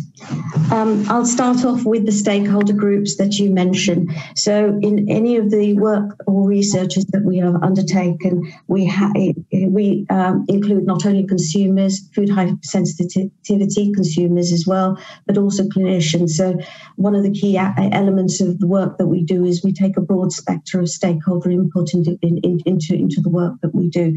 In relation to the expert panel that we have just established, we've got allergy charities, we've got industry, we've got local authorities and research organisations. And whilst we may not necessarily be having patients directly involved in that, we do actually ensure that our research does encapsulate patients who are impacted or those who represent patients, the clinicians, in the work that we take account of as part of our evidence. In relation to the food allergy safety scheme, the work that we've undertaken thus far is to speak to consumers plus clinicians to get a broader view of what we might be required. And what we're intending to do as part and parcel of our development of this work is to actually assess what schemes actually exist in terms of standards they set and actually what sort of aspects they look at. The feedback that we've had from consumers are that it's fairly complicated. It's not a case of piggybacking off an existing scheme, although we would explore that in terms of standards. Consumers are concerned about the level of allergen management, what a scheme will do and how it would be measured or ranked. It's not a case of having a 5-star rating, because for somebody suffering from an allergen issue or an allergy, they would like to know it's a pass or fail, to be ensured that they go into an establishment and they know that there's allergen management and risk assessments that have been undertaken, and that they are reassured. One of the key things that has come out from the research is that consumers, even if you have an allergy safety scheme, will do their due diligence. They rely on themselves, and therefore they do have this as a comfort in terms of the confidence of businesses asking them and having the communication. But it does not move away from the fact that it's a fairly complicated area, because not only is it the 14 allergens that are listed, there are lots of other substances and foods which individuals are allergic to. So we've got to take an overall broad stock of the research and the evidence and the needs to actually see what would be suitable in this space. Thanks, Sushma. Margaret. Thank you, Sushma. Really interesting paper as ever. I was really interested to see Paul Carey's question, and so glad that you, Ruth and Emily, have spoken with him. As you know, I have a son who's lives with food allergies, and so I know what Owen must have been living through, and he trusted what he was told, and he lost his life.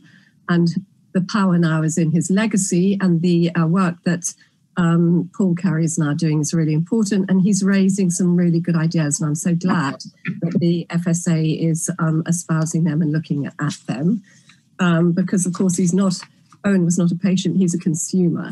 And then a couple of other points to make. We so need to progress the word on precautionary allergy labelling, i.e. may contain or made in a factory, because I don't believe that works. And that's just from personal experience, but it gives false hope to younger people who may be living with allergy. Secondly, I just wonder how the food allergy reaction reporting mechanism is going to work. I think the FSA has been exemplary in reaching out to industry and including small businesses, but it's still difficult sometimes to get through to consumers, particularly the younger ones. And then finally, just in the cost, there's a huge cost to the NHS, which rarely gets mentioned, which is the cost of adrenaline pens, which sufferers carry, 2 to 4, renewable every year, hopefully not used. But obviously, the more we can do to get rid of the entire problem, the better. Now, I know that's not within our reach, but I just make the point of that as an extra cost. Thank you. Sushma, any comments? Just to pick up on a couple of points. Precaution allergen labelling, I think, Margaret, you've highlighted the need for something to happen in this space, and this is one of the reasons why we are going to be consulting and taking a broader reach in terms of the views of not only food businesses but consumers who have a difficulty in interpreting these may-containing labels. It's all associated with the qualitative and quantitative risk assessments that businesses do, but also what consumers take from it. What we did glean from this symposium and the stakeholder input is consistency of wording. People have so many different ways of explaining precaution allergen labelling, and also where we could actually make that policy difference, because it's a joint effort with industry, with consumers, and it's an international issue, as has been highlighted across the spread. Codex is going to be producing something in October on precaution allergen labelling, which we will obviously take into account, and we are co-chairs of Codex on their full food labelling committee and have inputted into development of guidance, which we are taking stock of. So I'm reassured that we are in the right direction, and I'm certainly sure that we're in the right direction of taking some steps in that area. On the allergen reporting mechanism, yes, we've undertaken some further discovery work. We actually spoke with clinicians, consumers, and did some discovery work. And what has become clear is that consumers want to report near misses, things that do not result them in going into hospital, but they have a different need as to why they want to report. It's to raise awareness, it's to provide information, and we are clear that this is a data gap that we do not capture at this present moment in time. We have the hospital and clinical data, but we don't necessarily have the near misses. And what they have indicated is they wouldn't want to see enforcement action, they want to do that themselves. So we are developing discovery and building on this discovery with a view that we will have workshop about the data we can collect, how we can use it, how we can signpost consumers, and actually run a proof of concept by the end of this year, if things go to plan, to actually test out how successful it would be and how useful it would be. Consumers just want to know how data is being used, and they want it to be used for policy intervention. And the last point about the consumer input and the younger people, I'd like to reassure the board, we are campaigning. We did a successful campaign, Speak Up for Allergies, which was aimed at the young groups, 18 to 21-year-olds, to actually have the confidence to speak to food businesses when they go in, to ask and declare their allergies, and we're building on it. I'm pleased to say we had a reach through all the various channels of 1 million young people and consumers, and we reached 200,000 food businesses through that campaign, which was a 1 month-long campaign, and the advertising that we did on the back of that. So it's not going to miss. Young people require and are a vulnerable group that we concentrate on as part and parcel of our work. Okay, thank you. Rebecca, did you want to come in on these points? Yeah, just really quickly, actually, I thought it would be helpful just to set out the FSA's view on precautionary allergen labelling, just to make sure that this is crystal clear. This is not a get-out-of-jail-free card. We are crystal clear with businesses that if they're going to use a precautionary allergen statement, it needs to be based on an actual risk assessment. There has to be evidence behind the use of the statement. So I just wanted to put that on the record. And secondly, just to clarify something Sushma mentioned about farm, when consumers tell us they want to do the enforcement themselves, that sounds slightly alarming. What they mean is that they will report to their local authority, who obviously have the relationship with the local businesses, or perhaps make a complaint to the business. What they want from the FSA, though, is they want us to be able to take into account the experiences as we're developing policy. That is what their motivation will be in providing information to us through this new scheme. Excellent, thank you. Peter.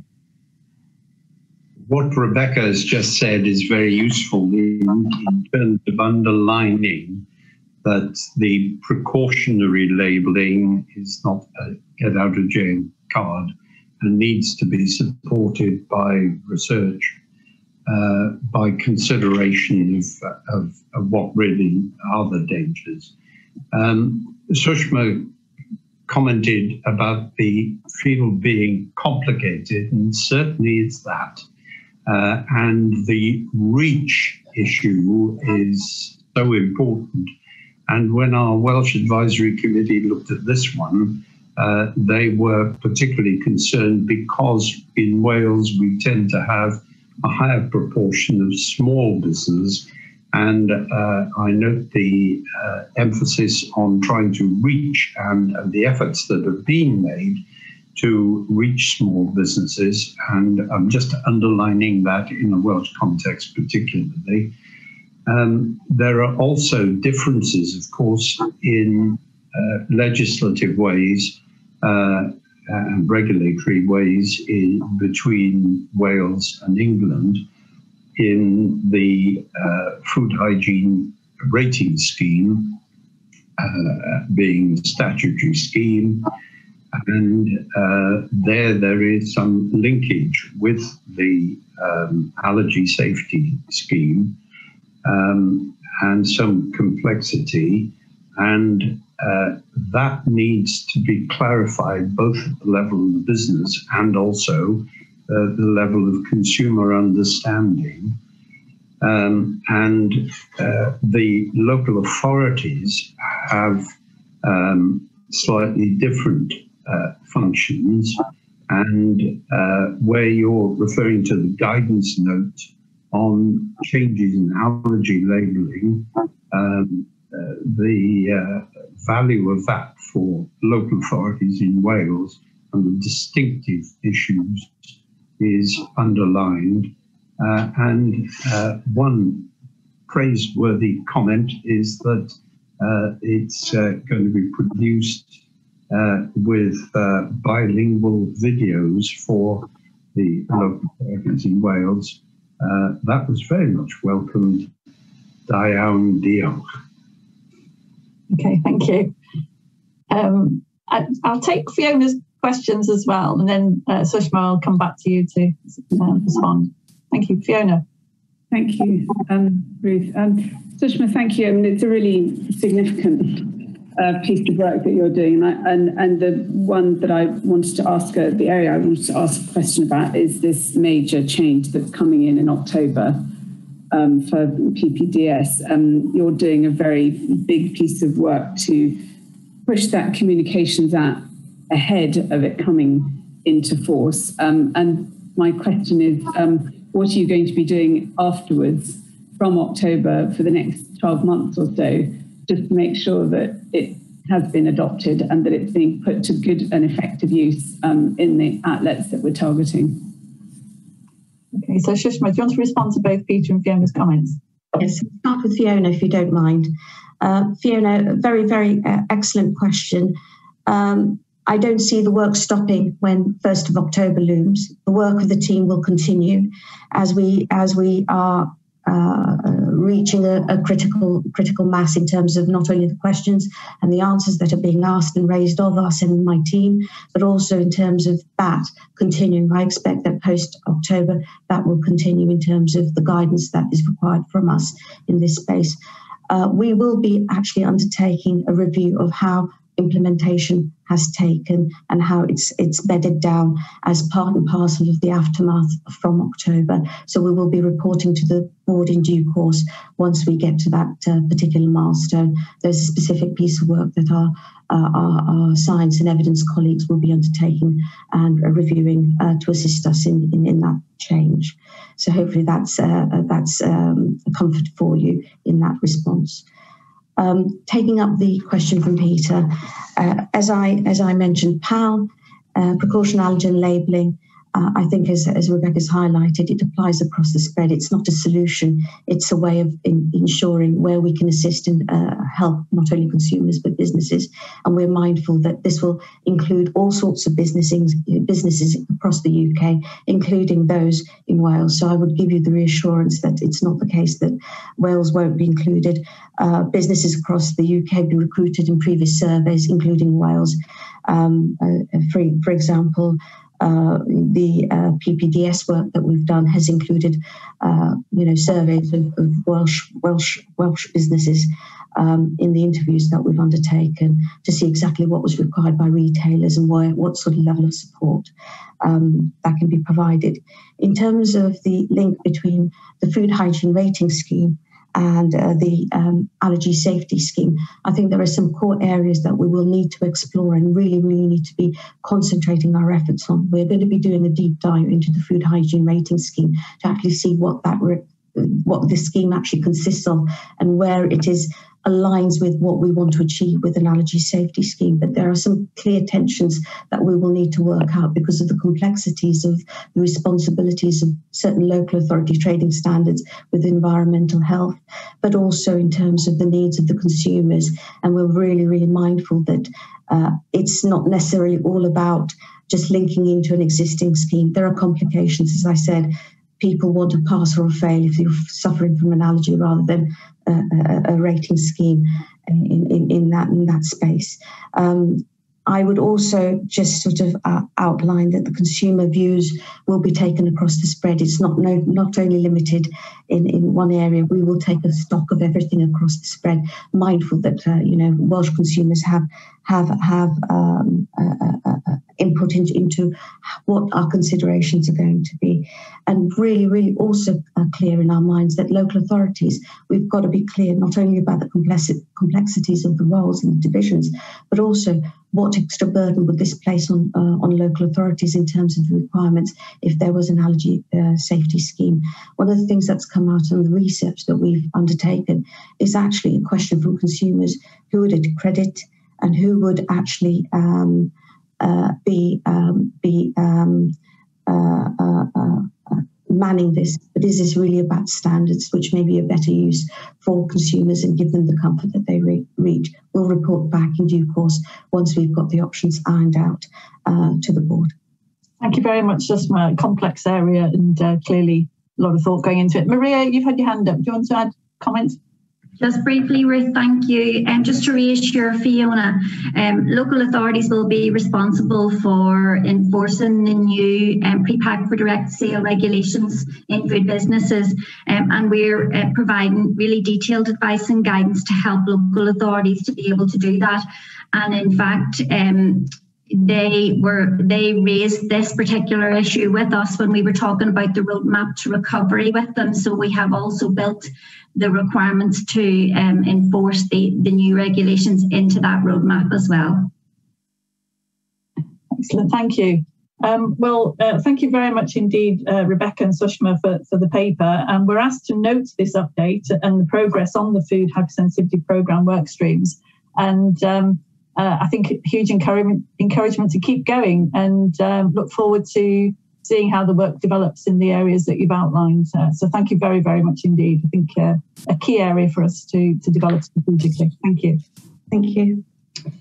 So I'm going to move us on to the final report of the Science Council Working Group on Food Hypersensitivity. It's my pleasure to welcome Professor Sandy Thomas, Chair of the Science Council, and Dr. Paul Turner, Chair of the Science Council Working Group 5 on food hypersensitivity to the meeting. Welcome both. And I believe, Sandy, you're going to do an introduction and Paul's going to speak to the paper and Rick will then respond. So thank you. Okay, well, thank you very much, Ruth, and good morning, everybody. I'm very pleased to be back here. And I'm also very pleased to be introducing the final report of our of the Science Council's review on food hypersensitivity. And as you might recall, the board asked us to do two things. You tasked us with two activities back in May 2019. And the first was to advise on future research priorities and direction in respect to food hypersensitivity.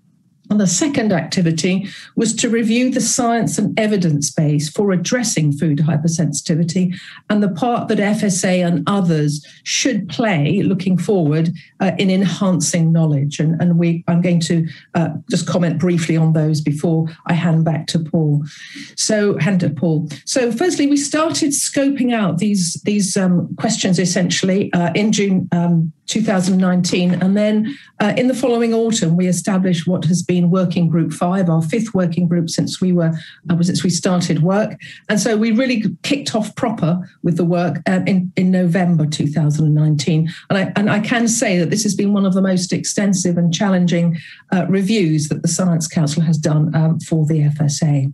Now, we're fortunate that the review has been chaired by Paul Turner. Dr. Turner is a leading international expert expert on paediatric food hypersensitivity, so this has been a very good fit for the work. And he's, of course, provided really dedicated and insightful leadership on behalf of the Council over the past 2 years. And he's also been assisted by one of our other Council members who's come before the board in the past, Professor John O'Brien, whose knowledge of food systems and horizon scanning, this was really invaluable in considering the future priorities for work in this field.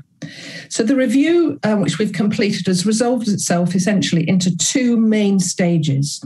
So the first was a look back at the previous FSA research program on food allergy and intolerance to identify best practice and to provide insights on what kind of improvements might be made. And we reported this back to the FSA board as an interim report in September 2020. Now, the second stage is also one of 2 parts. And firstly, this looks in general to the future. And we first looked at near-term research, which we define as being over the next 5 years. And we looked at these priorities by doing a stakeholder survey and also a priority setting workshop, both of which were pretty useful. And the second element was to look at a longer time frame, 5 to 15 years, and to look at the potential priorities. And that was essentially through a horizon scanning workshop. And the results of all this work are described in the final report, which is presented to you today. And just one thing I'd like to do before handing over is just to acknowledge the really dedicated and extensive work that's been done by the Science Council Secretariat. The Science Council couldn't have delivered this work without the excellent support we've had. And we've really had a lot of help and advice from the FSA Food Hypersensitivity Science and Policy team. So that has been really very, very important. I can't stress that too much. Particularly like to mention the research program advisor, Professor Ian Kimber. But there were many others who I don't have time to mention. But just to say that Paul Turner, John O'Brien and myself really appreciate the work that has been done. So at this point, I think I'm going to hand over to Paul, who will go into more detail about the findings and recommendations in this final report. Over to you, Paul. Thanks, Sandy, and good morning, everyone, and thanks for inviting me back to the board meeting. I'm just looking at the clock and I can see that time is rapidly moving, so I think it might be a better use of time because Sandy's sort of covered the basics. For me, just to maybe go straight to Rick to hear his response, and then for the majority of the time we have available to be focused on taking your questions, if that's okay. I'm happy to do something different if you want. But hopefully you've all sort of read the report, and Sanders actually said everything I was going to quickly comment on. So maybe if I hand over to Rick. Okay, thank you, Paul, and thank you, Sandy. It was very pleasing to hear your observations about the collaborative way in which you've worked with the team at the FSA, and also, as you say, huge thanks to everyone who's contributed to the thinking around this work. So thank you both. So Rick, I think it's over to you. Thank you, Paul. Yes, I mean, I won't take very long either because obviously our formal response is in the paper and hopefully that's there and on the record for the board. I mean, first of all, I'd really like to thank the Science Council for the report, and we really welcome it. A huge amount of effort's gone in right the way across the Science Council, but also especially Paul and John, who've very much led on it. And I'd also like to echo Sandy's comments about recognising the huge effort from the FSA science team as well that's gone into supporting it. So thank you for those comments. As a high-level sort of summary, yes, we very much welcome the recommendations, and we are sort of reviewing these now in detail. We will be developing a detailed plan which will outline how we're going to address them and where appropriate, implement new actions that address those recommendations. I just wanted to say to the board, though, the one thing is that obviously while we've just received the final report now and we get the sight of that final report, I just wanted to assure the board that a significant action is already ongoing. And as Paul mentioned, Sandy mentioned, there was an interim report that was presented last year. So we had some early sight of some of the recommendations and some of the things coming out of the report. And we've been able to pick up on some of those and start implementing some positive, making some progress. There were just sort of three key areas that I wanted to highlight in terms of picking things out. And obviously the first of those is how much infrastructure we now have in place since 2019 and the report was first commissioned. And the obvious thing is the food hypersensitivity program.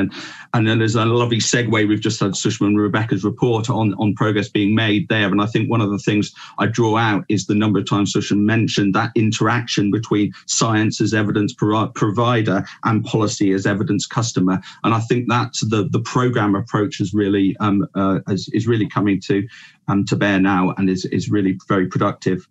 The second point I wanted to make is just the sheer amount of capability building we've done within science over the last few years in this area as well. So not only the science team, but also in things like the research and evidence programs that we've talked about. We have ARIs where we have real priorities highlighted for food hypersensitivity. And again, the work that the Science Council has done will feed into that, into revising those and reshaping those as we go through that research and evidence program cycle.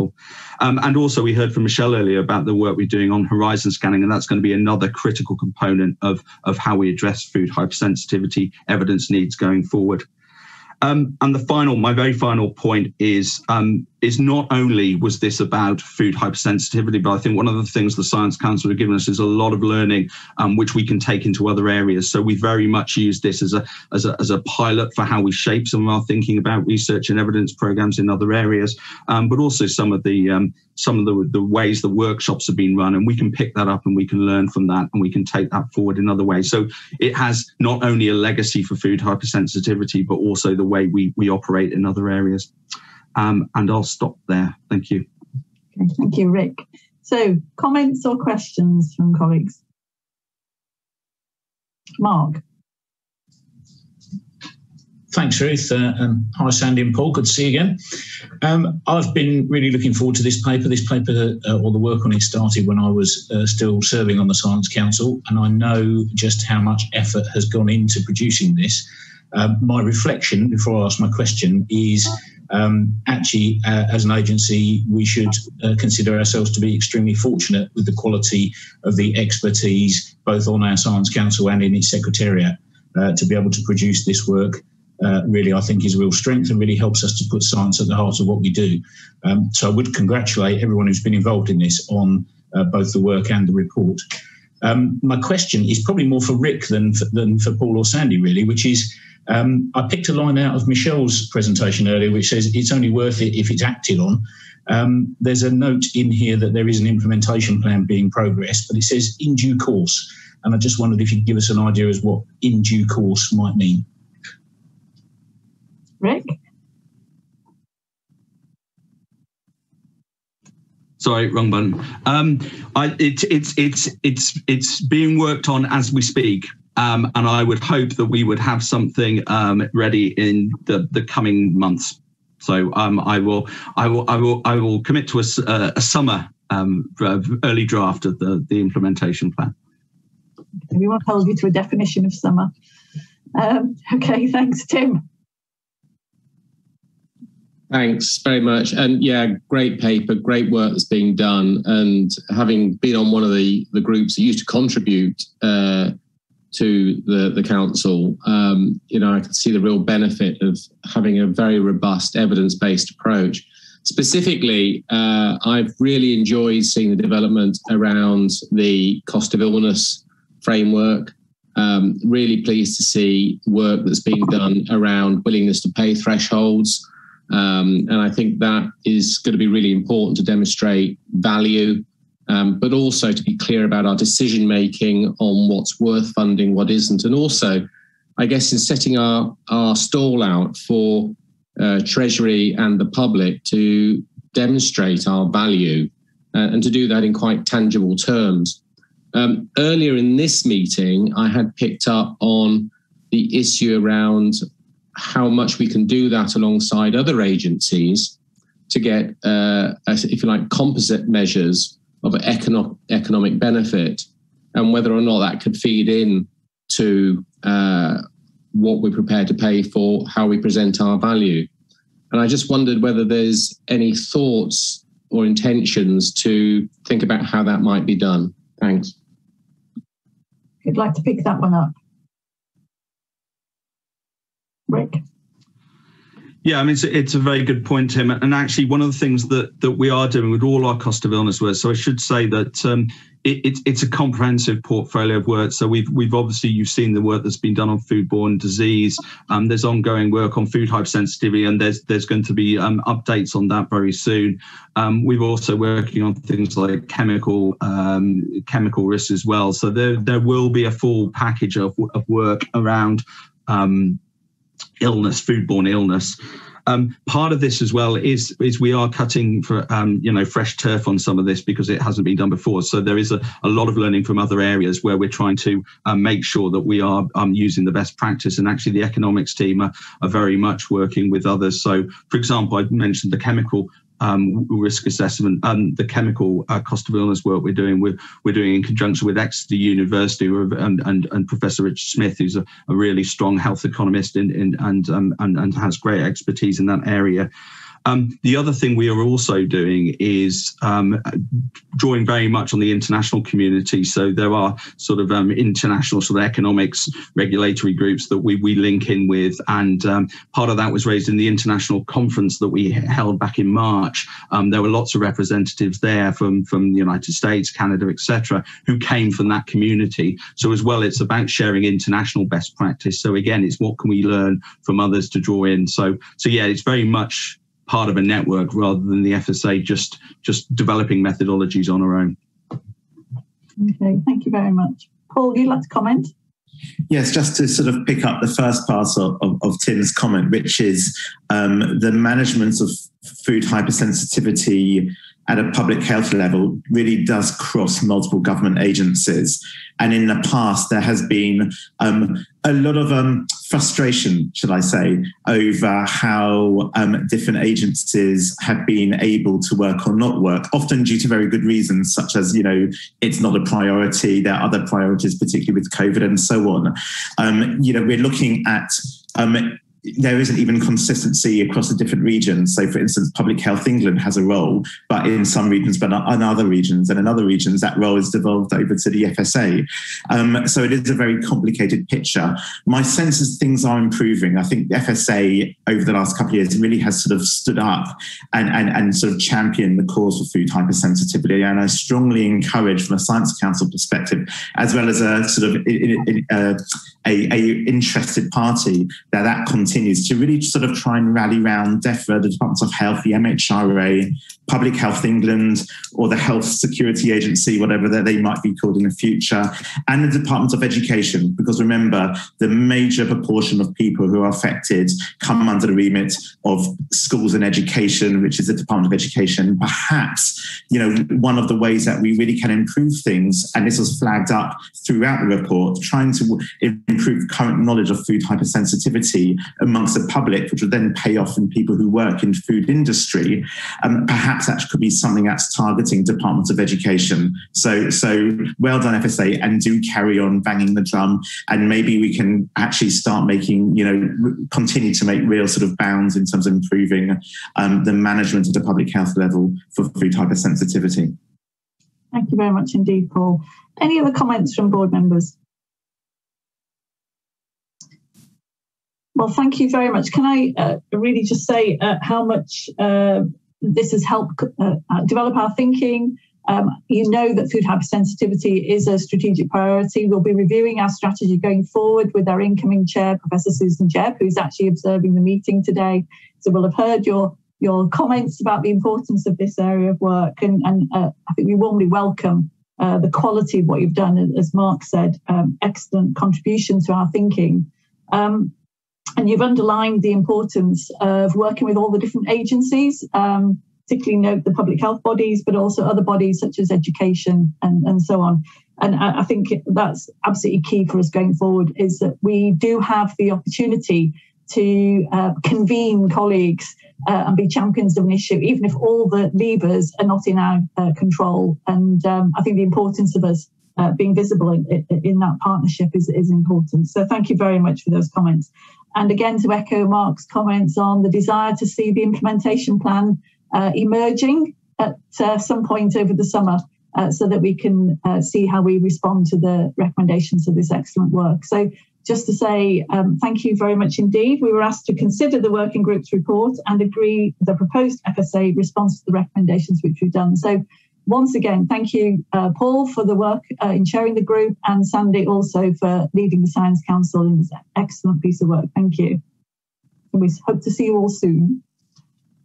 Bye, thank you. Right, so we'll move on to our next paper, which is a paper on a proposed Food Standards Agency, Food Standards Scotland annual report on food standards. And Rebecca is going to introduce the paper. Rebecca. Hi, thank you, Chair. So this is an update paper outlining plans for a new joint FSA and FSS annual report. We touched on this earlier in the meeting as a key opportunity for us to set out how we are, in fact, representing the interests of consumers, taking a broad look at food standards. So it's proposed that this annual report would, for the first time, provide a routine and regular retrospective overview of how food standards change over time, very firmly grounded in science and evidence. The heart of the report will be focused on consumer interests and whether food standards have been maintained or improved, which is obviously our objective. And we would also note any key upcoming issues. We are aiming for this to be accessible, authoritative and independent, a real go-to report for consumers and external stakeholders. This paper outlines our approach, and we are obviously still working on the content, thinking about the evidence base that we will draw on is clearly going to be key. And we've also noted in the paper how we are working with partners in other government departments and, of course, in all of the different countries of the United Kingdom. So once again, I'm very grateful for your comments and observations. Thank you very much, Rebecca. So it's a really important decision that was made that we would have an annual report and that it's joint with FSS. And this is an opportunity for us to comment on the nature of that report and how it will sit in the landscape of reporting. So any comments from board members?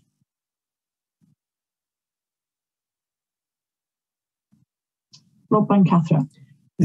Thank you, Chair. I warmly welcome this paper, and I congratulate officials on the innovative work you're doing. And I particularly like the proposal for a joint report with Scotland. That's terribly important.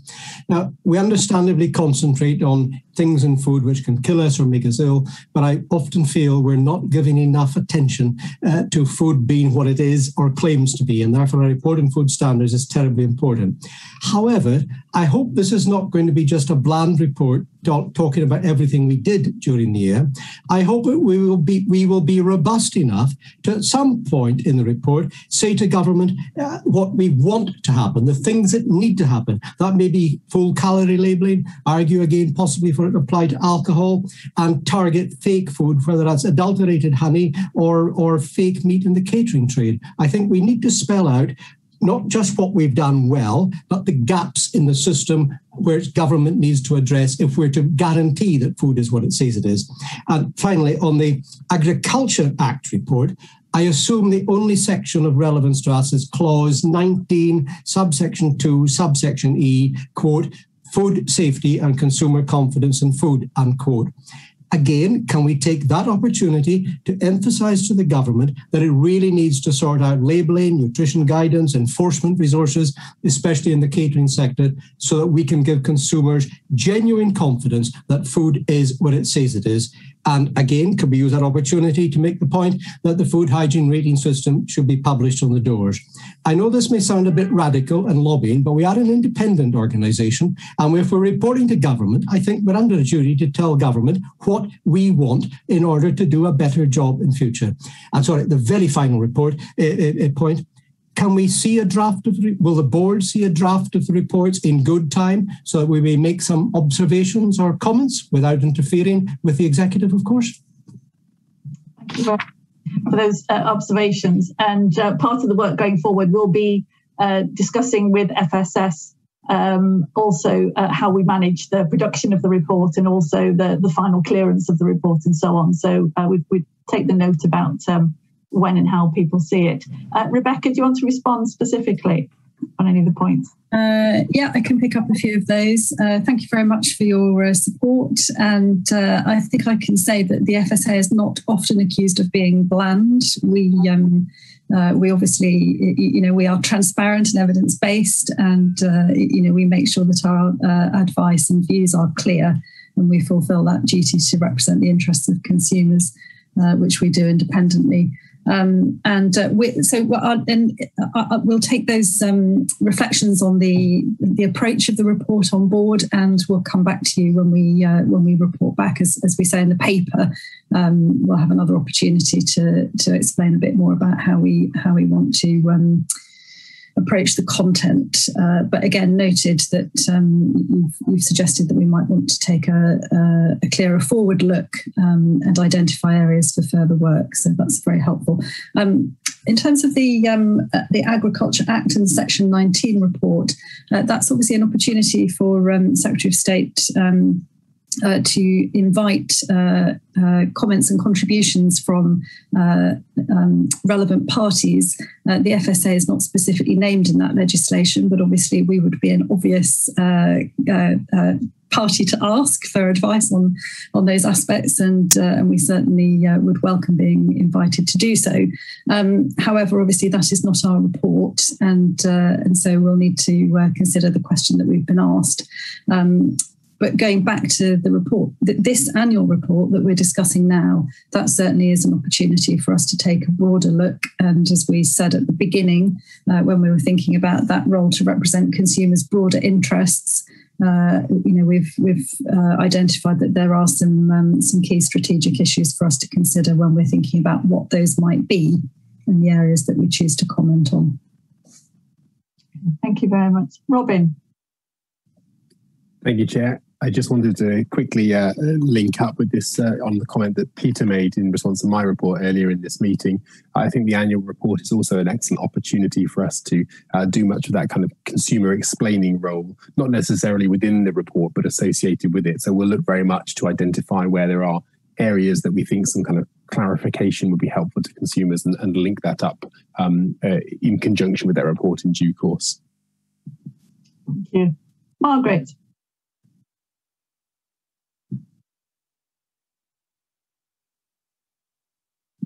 Thanks. You've touched on a couple of points. Just one other thing. Do you anticipate areas of disagreement with FSS, and how will you deal with these? And it would be lovely to see you exploit areas where we may see that something, for example, is mandatory in Scotland and not in England, and therefore emphasis on whether that's whether it works better when it's mandatory than not. You can guess what I'm talking about, but just that area. Yeah, thank you. So, shall I come in, Chair?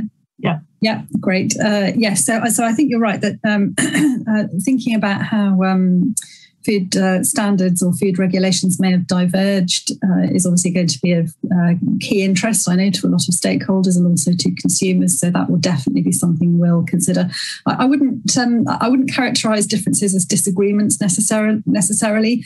Clearly, just as happens now, there are different risk assessment decisions, appropriate to the evidence and the interests of consumers in different countries of the United Kingdom. So that's not new.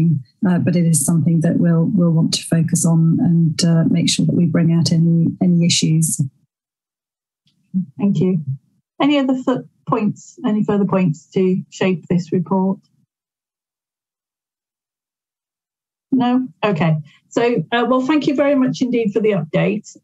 Critically important piece of work for us to develop. And the board is asked to note the update, which we do.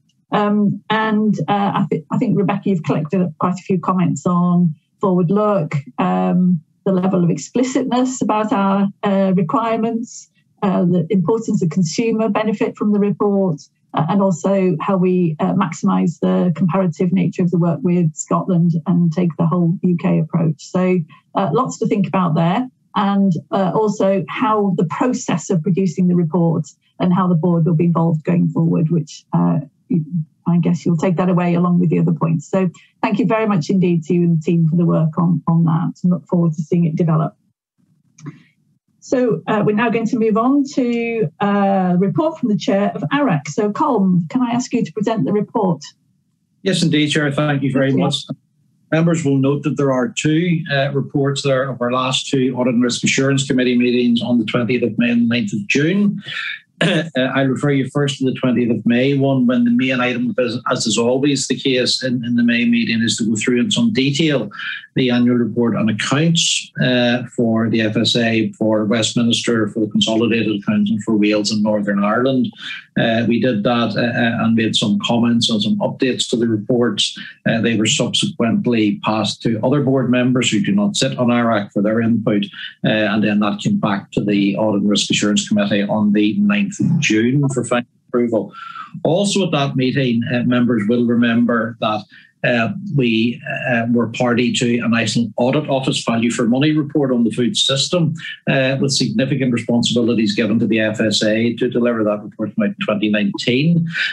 Delighted to report that we had the director, the VFM director, along at our ARAC meeting in May, and he was able to give us the comfort that all of the actions that are for which the FSA are responsible have been completed and effectively moved off that report and into business as usual within the FSA and other parts of government who had responsibility for that. And we also received a number of papers for information in that meeting. Moving forward to the 9th of June meeting, we received the final report on accounts. I'm delighted to report that the Audit and Risk Assurance Committee were able to, on behalf of the board, recommend that the accounting officer sign off on the accounts, and the accounts for Wales and Northern Ireland will be laid before their respective parliaments and assembly before the end of June, is the plan for that. The FSA have done as much as they possibly can to get the accounts for Westminster and Consolidated ready for laying. We do have an issue, as you remember from last year and the year before, with the LPGS pension fund that has got to be externally verified, and we're now hoping to lay those accounts by the end of September, although there is some Treasury allowance there for slippage should that happen. I would make the point that due to the fantastic work of the finance team within the FSA, everything that we could possibly do has been done. So we're ready to go and just waiting that one. And it's relatively immaterial. It's a huge fund, but the FSA input to it is quite small. However, we can't lay the accounts until we get that final sign-off. But everything that could be done for the FSA has been done. We also considered the annual report from the chair of the Audit and Risk Assurance Committee, and that was approved by ARAC, and that will be formally presented to the board at the September meeting. So that is my report. I'm happy to take any questions. Thank you very much indeed, Colin. Thank you yet again to ARAC for its ongoing work in covering these key areas for us. Any questions or comments from board members? So thank you. It's pleasing to note that the NAO report has been judged as now business as usual. And just again to reiterate what's said in the paper, the evidence of very effective work for the teams within the FSA, who yet again have produced a very good response for the external auditors, and also evidence of such strong collaborative working. So again, thanks to everyone involved in the process. And if I could just add that the work of ARAC is made actually quite easy by the tremendous work that was on by the teams that support that organisation. So thank you to my fellow members of ARAC, but particularly to Emily, to Chris, and all of the teams that have contributed to making it a fairly smooth process. Yeah, thank you. Very much appreciated. Thank you. So we'll move on to the reports from the Food Advisory Committee. So, Colm, I think you've still got the spotlight. Okay. No, the Food Advisory Committee in Northern Ireland has met a couple of times recently ahead of the May board meeting, and we had a really good discussion with some input from the meat industry in particular when we considered the Operation Transformation Programme. Those comments were taken on board and very much involved in that program. So we got that particular cohort involved in that programme. We met again last week to consider the board papers, and I've tried to reflect some of the comments that came through from those meetings. And we have our open meeting, our next open meeting next Wednesday on specifically on food hypersensitivity. Looks to be a really exciting agenda. We'll hear from Sushma in a bit more, and some colleagues in a bit more detail at that meeting. We get a couple of case studies from 2 local authorities in Northern Ireland, one good, one bad, so one when it was well managed and one where there's lessons to be learned, let's say. And most importantly, I'm really excited to look forward to one of our patients, one of our users who actually worked with us in some of the campaign in that 18 to 21 cohort that Sushma talked about.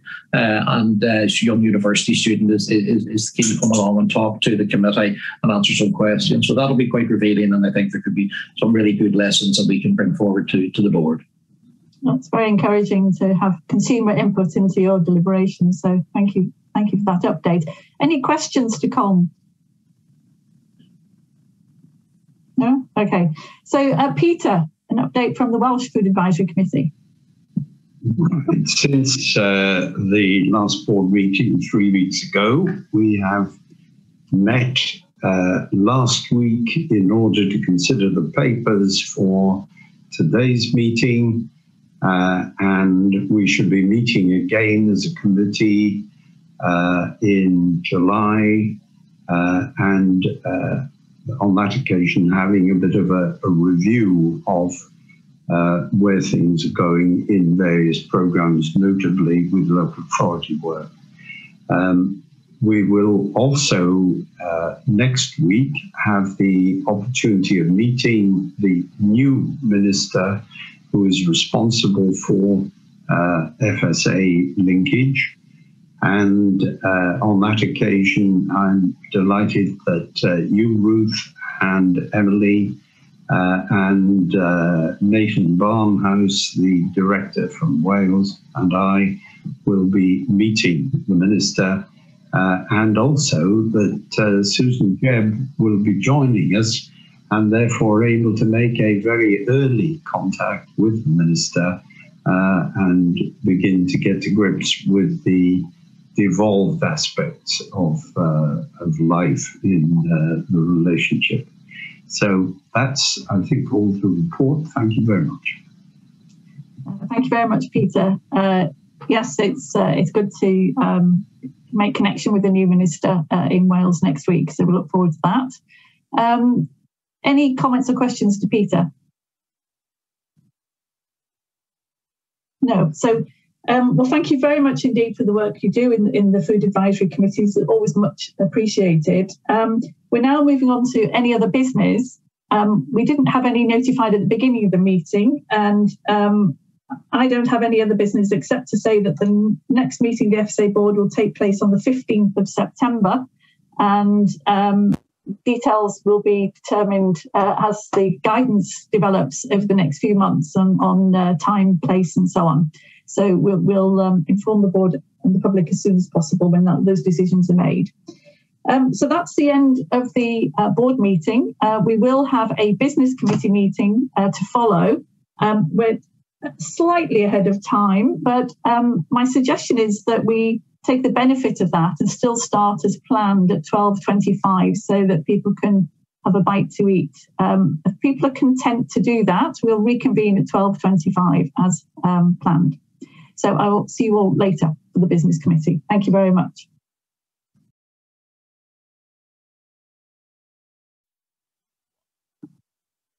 Good afternoon. Welcome back to the business committee meeting of the June round of meetings for the Food Standards Agency. I'd like to start with apologies. We have an apology from Julie Pearce, and also a very warm welcome to 2 new board members, Lord Blencathra and Fiona Gately. And I'm also very pleased that Professor Susan Jebb, who is our incoming chair, who starts on the 1st of July, is attending the business committee as an observer today. So welcome to Susan too. I'd like to give notice that if at any point my internet connection fails, then Margaret Gilmore will take over chairing the meeting. Do any members have any conflicts of interest to declare? Do any members have any items of any other business they wish to raise today? No, thank you. Can I move on then to the minutes of the 10th of March Business Committee meeting? and ask members to accept minutes as an accurate record of that meeting. People content? Yes, people content. Thank you very much. And then actions arising from the business committee meeting. Any comments? No, thank you. Right, so we'll move straight on then to the Chief Executive's report to the Business Committee and ask Emily to introduce her report. Thank you, Emily. Thanks, Ruth. There are a number of things I wanted to refer to today. I'm always conscious that this report comes out a little later than some of the other board and business committee papers. So I'll run through them verbally. So first of all, just in terms of our delivery of meat official controls and our wine and dairy work, we continue to be in the position of having had no service failures. We've done 100% service delivery, which, as you'll remember, over the period of the winter, we were quite worried about. We do still have some concerns about veterinary capacity, which I mentioned in the report. You'll remember in March, I let you know that we have given some additional money to our service delivery partner to try and help them retain and recruit vets. We've seen reduced attrition levels, but we also are struggling, they are struggling, some official vets. So just to let you know, that remains an issue, and we're taking steps to prepare contingencies for the summer in case we do struggle with staffing. We're seeing the receding of the effect of COVID on our staff absence. So as I said, we had no staff absent for COVID on the 7th of June, and our shielding staff are back at work. So I'm pleased that is that we get it. It feels like we're slightly back to normal, certainly on the operational side, less so obviously on the office-based side, where still staff are largely working from home. Turning to the National Food Crime Unit, I wanted to just refer to this investigation that we've called Operation Orchid device. We've made quite a difficult decision to take no further action against the people who were under investigation in relation to fraud at Russell Hume, which was a meat business. Russell Hume knowingly misled their customers in the way that they labelled meat in respect of traceability and shelf life. And we found that in 2018 and took a number of steps then to ensure that meat was destroyed and so on. But we had been pursuing a criminal investigation. We made a technical legal error in the way that the investigation was conducted in its early stages. And we've only discovered very recently that means that we're not able to pursue the case. A contributory factor to that was the fact that we don't have access to Police and Criminal Evidence Act powers. It's not the only reason that we made the error, but it would have made a difference. So we want to continue making our case to government ministers for those powers. Okay, I'll turn next to shellfish. And my report mentions that we've been refining the way that we distinguish between Class A and Class B waters. This is important. It has been important since January because the EU has said that only shellfish from Class A waters can be directly imported into the EU, and that is a big market for shellfish producers in the UK. Until then, the boundary between Class A and B had been less significant. So we've announced this week that we're making technical changes to the detailed protocols, and these are that we will exclude uncharacteristically high results and we'll take a proportionate approach to occasional results. We're clear there's no additional public health risk to this quite technical and small change, and we are clear also that the changes are evidence-based. These will be implemented in England and Wales and Northern Ireland with effect from this year's annual review of classifications, which is applicable from September. And then just two other themes to mention. The first is our underspend. I've reported that we had a £7.9 million underspend in our Westminster budget, which is quite a substantial amount for the FSA, given that our overall budget tends to be around the 120 million mark.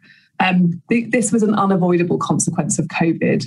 There were a number of scientific activities and policy and consultation activities that we had wanted to do, but our partners were not able or available to engage with that. And we had to do some considerable reprioritisation. There were some additional costs from COVID, but we were able to cover those. One of the issues for us was that some of that underspend was only forecast in the second half of the year. So we have looked at the way that we do our forecasting to try and make sure we can spot this earlier. So if necessary, we can intervene a bit sooner. And then the second theme and last theme I wanted to mention was incidents. There's one in my report about melons, but there was also a product recall, last night of several cat food products because of safety concerns. And I just wanted Colin Sullivan to say something about that. Colin is our Chief Operating Officer and always in charge of incidents. Thank you, Emily. Colin. Yes, thanks very much, Chair, and good afternoon. So I wanted to alert the board to a animal feed incident, which is developing, and we are issuing communications along with Food Standards Scotland and DEFRA advising cat owners not to feed their cats specific food products. Since April of this year, there have been over 100 cases of feline pancytopenia, which is often a fatal illness for cats. It is a rare condition, and often there are around 1 or 2 cases per year. And it involves the number of blood cells rapidly decreasing and is often fatal. There's been a significant increase in the numbers, and there has been a suggestion that there is a potential, and I would want to emphasize the word potential at this stage, linked to dried food, cat food marketed for cats with hypoallergenic reactions. I want to applaud the manufacturers and brand owners who've acted quickly and responsibly once informed and agreed to a precautionary approach to organise a recall. We're working with the Royal Veterinary College in London, the Animal Plant and Health Agency, and other government departments across all 4 parts of the UK, and with local authorities. I should say that at this stage, there's no definitive evidence to confirm a link to this food. But we don't think any other pets are known to be affected, and that there's no known link to human illness. And finally, just to say that if cat owners are concerned about the health of their animals, that they should, of course, seek immediate advice from their vets. So, and that was because if we had known about that last week, I would have written it in the report, and I was just keen for Colin to update you on that front. That's everything I wanted to cover in my initial introduction. Thanks, Ruth. Thank you, Emily, and thank you, Colin, for giving us that update. Right, so questions on the paper. So I'm going to start with Colin. Chair, thank you very much. And Emily, thank you very much for the update. I have just a couple of questions, and one you may want to, one's on money, as you would expect from me, and you may want to defer that until later on with Chris. But on the first one, in relation to the decision that we had to take not to pursue prosecutions in the particular case, and those of us who were on the board at the time would have seen this as a really exemplary way to tackle that particular incident at the time, and unfortunate it ended in the way that it did. I know that you say that the lack of access to pace powers wasn't the only reason that it didn't, but it was a factor. Because my question is, what are we doing, and what more can we do to expedite the getting of pace powers? Because as we look forward, and from a Northern Ireland perspective, I am a little concerned about the potential for an increase in food crime and Northern Ireland being used as a route through to the rest. Because as I understand from the industry here, the difficulties in the protocol are coming from GB to Northern Ireland. There's no difficulty going from Northern Ireland to GB. My concern is that there's going to need to be really good work between the National Food Crime Unit, the PSNI, the NCA and HMRC to ensure that we manage all of those things. But having pace bars is a really important part of that. So that's my first question around the pace bars. The second question, and it's as much a comment as a question, I note your point on underspend, and yes, it is a significant amount in relation to the budget. You're far from the only part of government in Westminster and Northern Ireland that has had underspends this year. And I would just like to remark that I think that what the FSA has delivered without spending all of the money that was allocated to it is absolutely phenomenal. If you were a private sector company, there'd be bonuses payable for this sort of thing. So, I think we need to take that into account. All of that said, I am aware that we do need to spend money that's allocated to us correctly. And what plans we got in place now? I know that we did shift our risk appetite as a board earlier this year, but I'd like to see some robust plans to ensure that we don't find ourselves in a position of underspending the current year. But don't beat yourself and the team up too much. I think you've delivered fantastically, despite having not spent all of the money. Thank you very much, Colm. Emily, do you want to comment on those 2 points?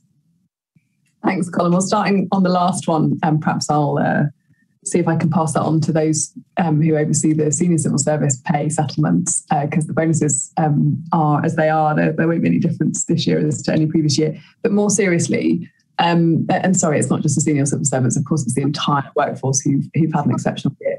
It has been a completely extraordinary year, and we have done some very fast-paced and rigorous and scientific work to try and keep food safe. And it moves me to see what we've managed. So thank you for saying that. And I completely agree with you. And of course, we'll bring back for you, Colin, as chair of ARAC, make the question about robust plans. And we have taken to heart the risk appetite that the board set around spending, where you said that we had been too cautious. And we've definitely been trying to address that in the first quarter of this year. On the hours is slowing us down in our National Food Crime Unit investigation. When we need to arrest a suspect or interview them under caution, we have to borrow a police constable from a police force, and that means we have to liaise with them. We have to persuade them to allocate resources to this case and to assist us. That's just one example. There are many others. So it is problematic that we don't have these powers. I think informally we've probably managed to persuade some of the junior ministers in government that this is necessary, but the people we really need to persuade, it requires primary legislation. So we are going to need the cabinet to agree to this. And we're also going to need to find a bill which has an appropriate remit, scope, so that we can add a clause to it or to deliver this. So that is our next objective. I'm hoping that with the arrival of Susan as our new chair, we can press the case again in some of her introductory meetings. But that's what we need, is cabinet support. Thank you very much, Emily. I can see Chris got a hand up. Did you want to comment on the budget? Yeah, thank you, Chair. Yeah, it was just to build a little bit on what Emily has already said. So I would definitely support Colin's first comment about value for money. I think, the amount that we've delivered in last year, alongside not spending all the budget, is excellent value for money. However, Colin did ask about some of the specific things that we are doing. Whilst last year was exceptional, we are taking steps to make sure that we do utilise all of this year's budget. The first thing that we've done is introduce a pipeline, because obviously it's a very complex food system that we're working with, and things are changing all the time, and delivery plans change all the time. So having a pipeline of activity that are priorities for us, ready to go as and when any funding becomes available, is one of the things that we've done. We've also put additional resource and effort into delivery assurance. We obviously have a monthly financial forecast mechanism and robust assurance on the delivery of business plans. So that is something else that will support us, alongside reviewing how we get resource. So obviously, in order to deliver lots of these things, we need people. We need skilled people, capability and capacity. And we're just seeing what we can do within the bounds of civil service resourcing to make that a little bit more flexible to support the delivery of our plans. Very much. Mark's next. Thank you, Ruth. My first question was going to be about powers, but Colin's already covered that. The only thing I would add to that is just to ask whether there's any support, Emily, you or colleagues need from us as a board in your endeavours on that front. My other 2 points are reflections, really. The first one is around the audit from the Investigatory Powers Commissioner's Office. As somebody who's been on the receiving end of those, I can tell you that to not have any formal recommendations gives me great confidence that we've got the right systems in place.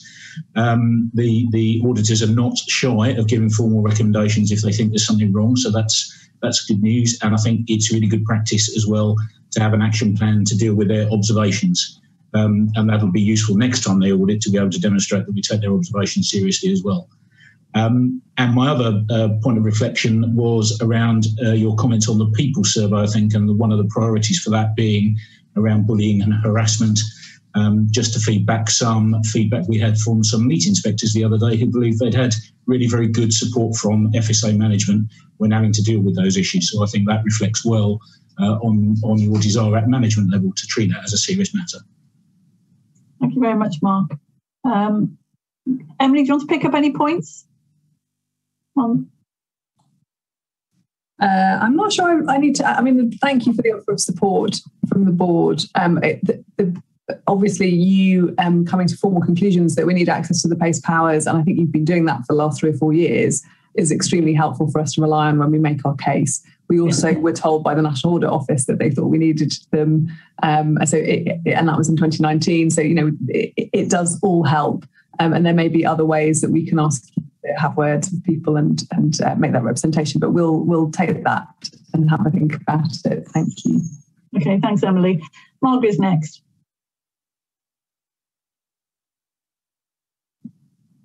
Yes, also totally, Emily, fully behind you and colleagues on work to get the PACE powers, and congratulations to you and the teams for the work they do on exposing those who may put unsafe or out-of-date food into our supply chains. On the shortage of vets, still a problem.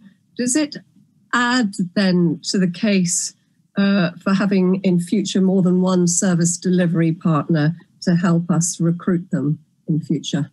And that's question one. And the other one, has COVID or EU exit made any difference to the high levels of subsidies the FSA gives in effect to the meat industry, obviously for historic reasons, whether or not we like it?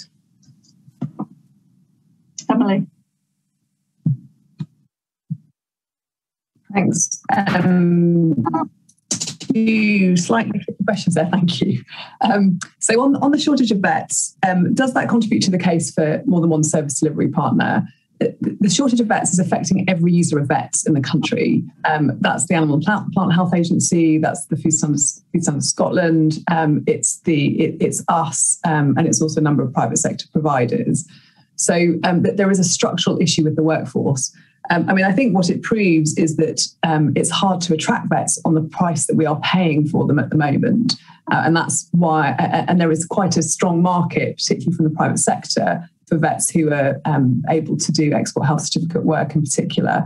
So, and we just don't know yet whether that's going to settle down, whether it's just a sort of 3 to 6 month effect of the post-Brexit situation, or indeed whether the grace periods that are expiring from Northern Ireland will drive even more increased demand on the vet front. It feels quite a volatile situation. So I would say that what it might make the case for is a more expensive service. But I think the question about one service delivery partner versus many is what we will consider as we do our business case before we go out to tender the next time. And we're giving some very careful thought to that. There are a number of factors that we want to consider. On whether COVID or EU exit has altered the question about the high level of subsidies that the meat industry gets. So and Colin and Chris will correct me on the figures, but I think it's about £20 million of taxpayers' money that we offer to the meat industry for some of the charges that we would otherwise make. We also charge them and they pay for the service that they get from us. That is a question that is one for the Treasury, it's one for DEFRA, I would say. And I'm conscious that the meat industry has also been through quite a tough time in the last few months because of COVID. And there are a number of factors here, but I think it's a sort of economic question and less a question for the regulator. Okay, thanks, Emily. I can see Colin and Chris both want to come in. So, Colin, let's start with you. Thanks very much, Ruth. Yes, so just to add to what Emily has said, I think there are many factors that impact on the position around the vets. I'm not sure the single provider is the main one. In a sense, the service delivery partner or partners are fishing in the same pool. So it's the fact that there's a shortage, there's a finite number, rather than necessarily the number of providers that we engage with. Although it's one of many factors that we look at as we undertake the ops transformation program going forward for a more sustainable long-term solution. And in terms of support to the meat industry during COVID and EU transition, there was one case where during COVID there was significant amounts of downtime just because of the pandemic that the agency did support the meat industry during that period. But in general terms, the charges are set separately and wouldn't be affected. Thanks, Colin. Chris? Thank you, Chair. Just to build on a couple of points there. Firstly, in relation to that, it's just to build on what Colin said there. The FSA obviously goes through a very robust tender process to appoint the service delivery partner, and all options are considered and will be considered the next time we do it. And we want to optimise value for money, and we do prioritise quality and service over cost. In terms of the charging, yeah, Emily was absolutely right. It is around about 20 million in terms of the cost to the FSA, which transpires through the discount on the charge rates. The total cost of the official controls for me is around about 50 million. So you can see it is weighted towards industry. I would also say that obviously, according to HMT guidance, the Treasury do ask for full cost recovery. For reasons I won't go into, the FSA at the moment is not there. And Emily did indicate there that as the regulator, it's not really the position we want to be in terms of subsidising the meat industry. In terms of the technical question on the cost of COVID and what's in the charge rates and what isn't, we do base the charge rates on a budgeted number so that industry does have a very clear idea about what it is going to be charged for in the coming year and can plan accordingly. And therefore, the additional costs that we saw in last year weren't expected and weren't budgeted. So the FSA absorbed that, whereas some of the costs for the service delivery partner for this year are budgeted and therefore are paid to some extent by industry. Thank you. Thanks, Chris. And then over to Peter for comment or question. The alert which occurred last night, Colin was describing the action taken. Can I just ask whether we have a facility for notifying vets?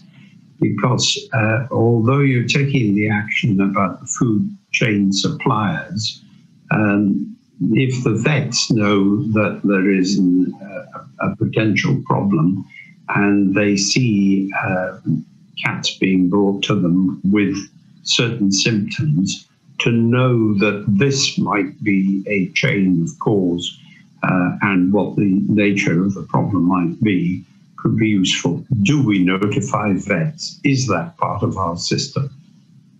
Thanks, Peter. Colin? We in the FSA don't notify the vets, but this is a multi-agency response with APHA and DEFRA involved. They will have those connections on the basis of animal health considerations. Okay, thank you. So any other comments or questions on Emily's report? Just to say thank you for the clarity of the work on live bivalve molluscs and the rigour which you've applied to the science base on that. That's very impressive that you've been able to do that quite quickly. Obviously noting in the report as well that the basic issue is water quality, but of course that's not our responsibility. Are we involved in any conversations about the water quality aspects? Because obviously there are different responsibilities in different nations. Thanks, Ruth. So we as you say, we are responsible for classifying the waters. The classification is a product of how dirty or clean the waters are. And it's striking that the waters in Scotland, for instance, in Northern Ireland tend to be cleaner than the waters in England and Wales, where there's higher population. So that is the fundamental issue sitting underneath this. in Wales, for instance, and we're very conscious of producers around Menai Strait. Natural Resources Wales is responsible for water quality, and we have been in touch significantly with officials at Welsh level, and have been keeping ministers informed as to what we've been doing, and we do keep making that point. And similarly in England, you and I have both spoken to Victoria Prentice, who's the Food Minister at DEFRA, about the water quality issues as much as some of these classification questions. What we've done, as I said, is evidence-based. It still protects public health. It's some quite small tweaks really to the way that we are looking at anomalous results. There are a number of other issues on sampling that we want to look at too, but we'll prioritise those where we think that the evidence suggests they can make a difference. But underneath it all is that there's dirty water with poo in it, is the core issue, and that's what needs to be addressed fundamentally. Thank you for that. And also thank you for working with industry, I think, pretty just to identify the issues and where areas can be identified to make progress. But as you say, the underlying issue also needs to be addressed of water quality. So, I mean, there's been some really good and thorough work that the Shellfish Association Great Britain and the industry have done looking at different comparative approaches. So it's been really helpful to have that input. Yeah. But, you know, as always, our focus is the public's health and making sure that we uphold that as completely. Okay. Any other points on the report? No, it looks like that's it. Emily, thank you very much indeed for that update today. So I'm going to move us on to the Performance and Resources report and ask Chris Hitchin, Director of Finance Performance, to present the report. Chris. Thank you, Chair. So I'll take the report as read, just a few points to bring out. The first one is on slide 7, where we've already touched in Robin's really useful update in his annual report on the levels of the 4 pathogens of foodborne disease that we've seen in 2020 and how COVID has led to some quite unusual results. And as Robin's already said, there's lots of work ongoing to better understand exactly how COVID has impacted on those 4 pathogens. So I won't say any more than that. Moving on to slide 8 is a new slide on sampling, which really aims to summarise the FSA and partners' position in 2020 on the testing it's done to give assurance on both food safety and on food standards. As Colin referred to in his IRAC update, it was one of the NEO's recommendations on the Ensuring Food Safety and Standards Value for Money report. So, you know, we're very pleased to be able to report that to board members. The thing to point out is that testing is often targeted based on other intelligence.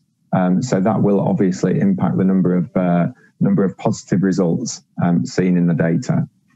In terms of slide 12 and 13, just to point out that there was a discussion at the March Business Committee on staff engagement, but these 2 slides just add in the civil service-wide comparators for board members.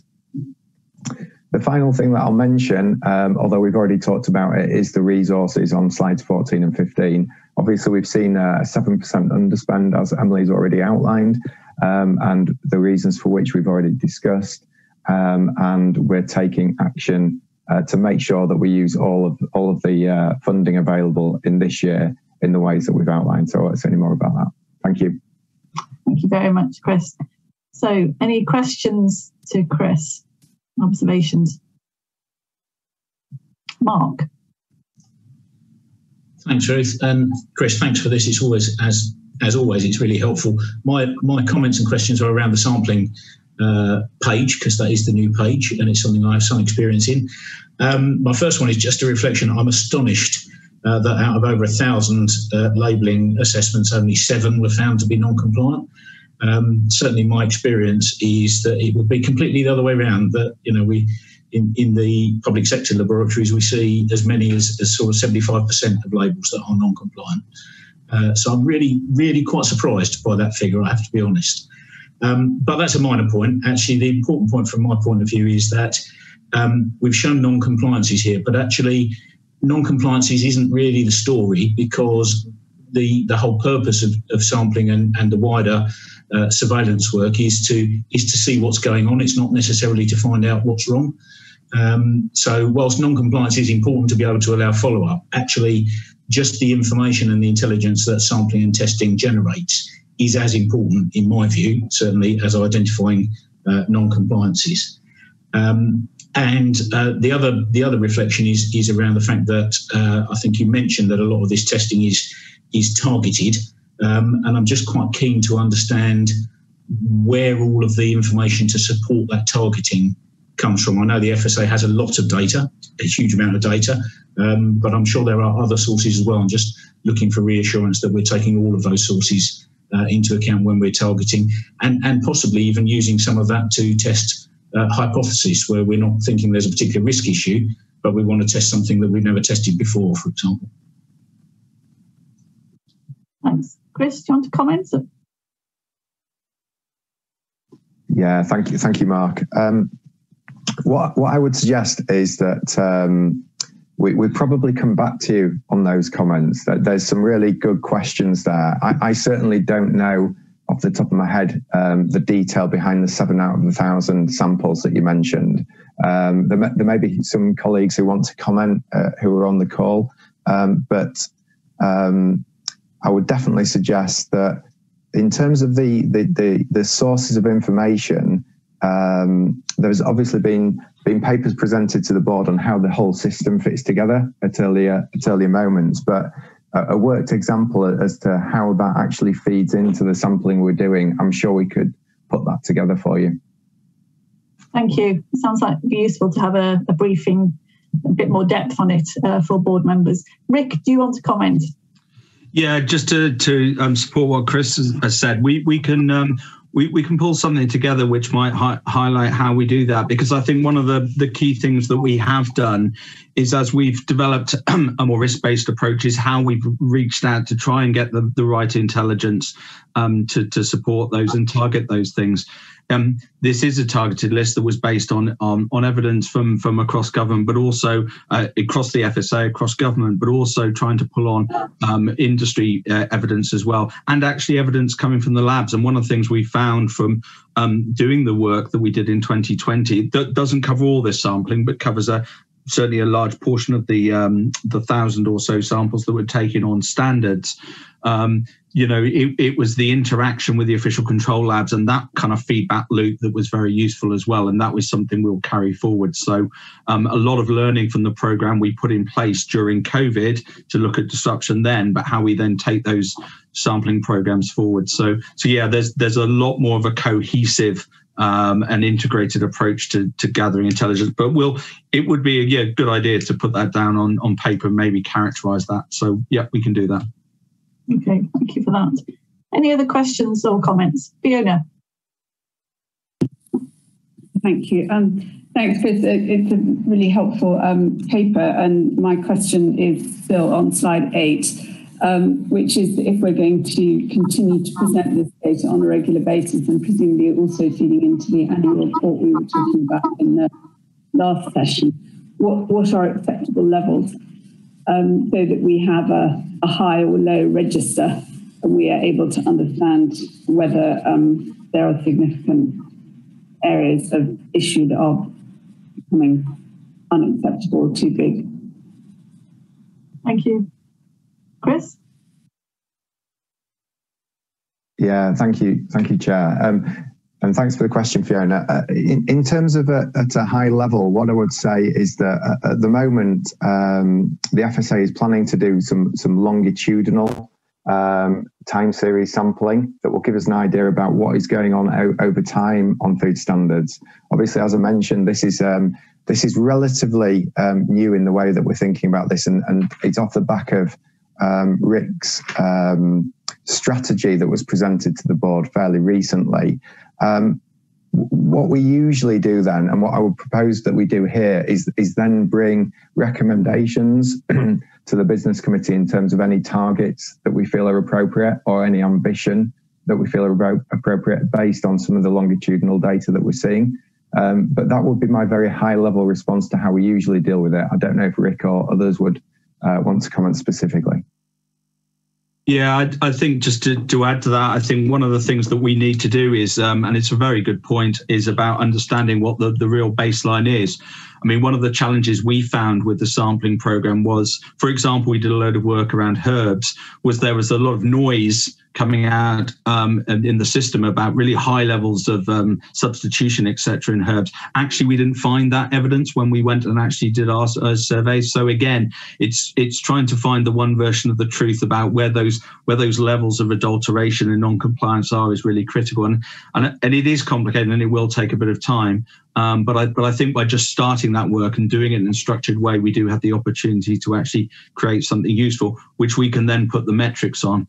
I think the other thing to say about metrics and targets, though, is, of course, the more you look, the more you find. So if you wanted if you wanted a zero rating of a zero findings rating, don't do any testing. So, there's simple solutions to these things, but they're not meaningful. So the way to do things is to understand what the real level is. And of course, never underestimate the fact that if you start taking action, you do then cause activity to happen and you force compliance as well. So there is something to be said for, waving the big stick, and sometimes it does actually have an impact on how people behave. So talk softly, carry a big stick.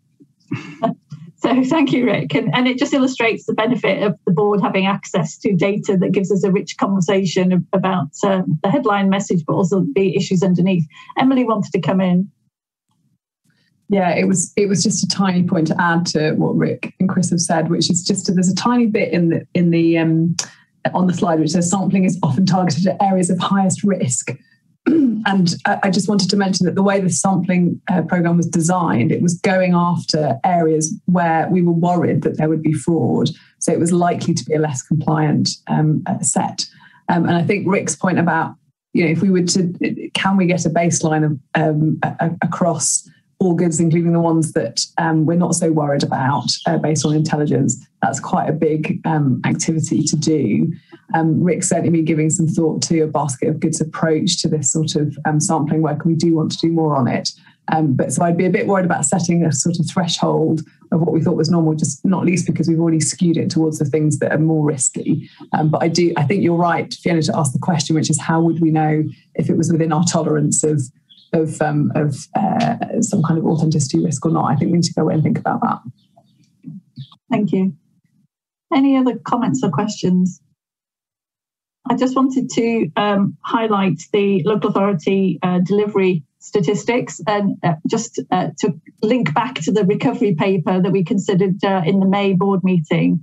And obviously these data relate to historical activity, and part of the reason we have a recovery roadmap is to improve the situation. So I just wondered, Maria, maybe whether you'd comment on how the initial response is emerging, and obviously by the time we get to September, we should start to see a change in the situation. Any informal feedback so far? Very happy to, Ruth. Thank you. Firstly, from the slide, you'll see that there has been a small improvement in Q4 in relation to the actual physical interventions that are taking place. So we would usually see in and around 17,000 interventions per month, and we're up to about just close to 10,000, which is good. The feedback, the anecdotal feedback that we're getting from the environmental health food liaison groups is that they're very happy with the board's decision, and they're very willing and able to step up now and commence working on the roadmap to recovery. Lots of these businesses are only just starting up again, finding their feet. We're going to give local authorities a little bit of help in terms of allowing a little pot of money to help them to support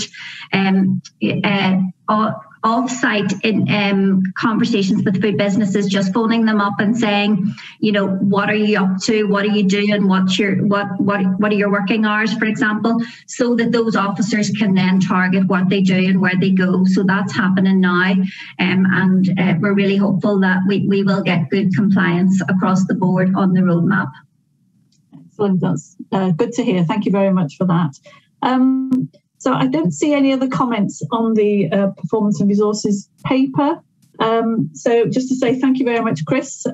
Once again, a clear, comprehensive review of progress. So thank you for that. So I think we're moving to any other business, and none was notified. So I can just say that the next business committee meeting will take place on Wednesday, the 15th of September. And again, time, venue and agenda to be confirmed. So thank you very much, everyone. We'll see you in September. Thank you. Thanks, Ruth. Thanks, Ruth.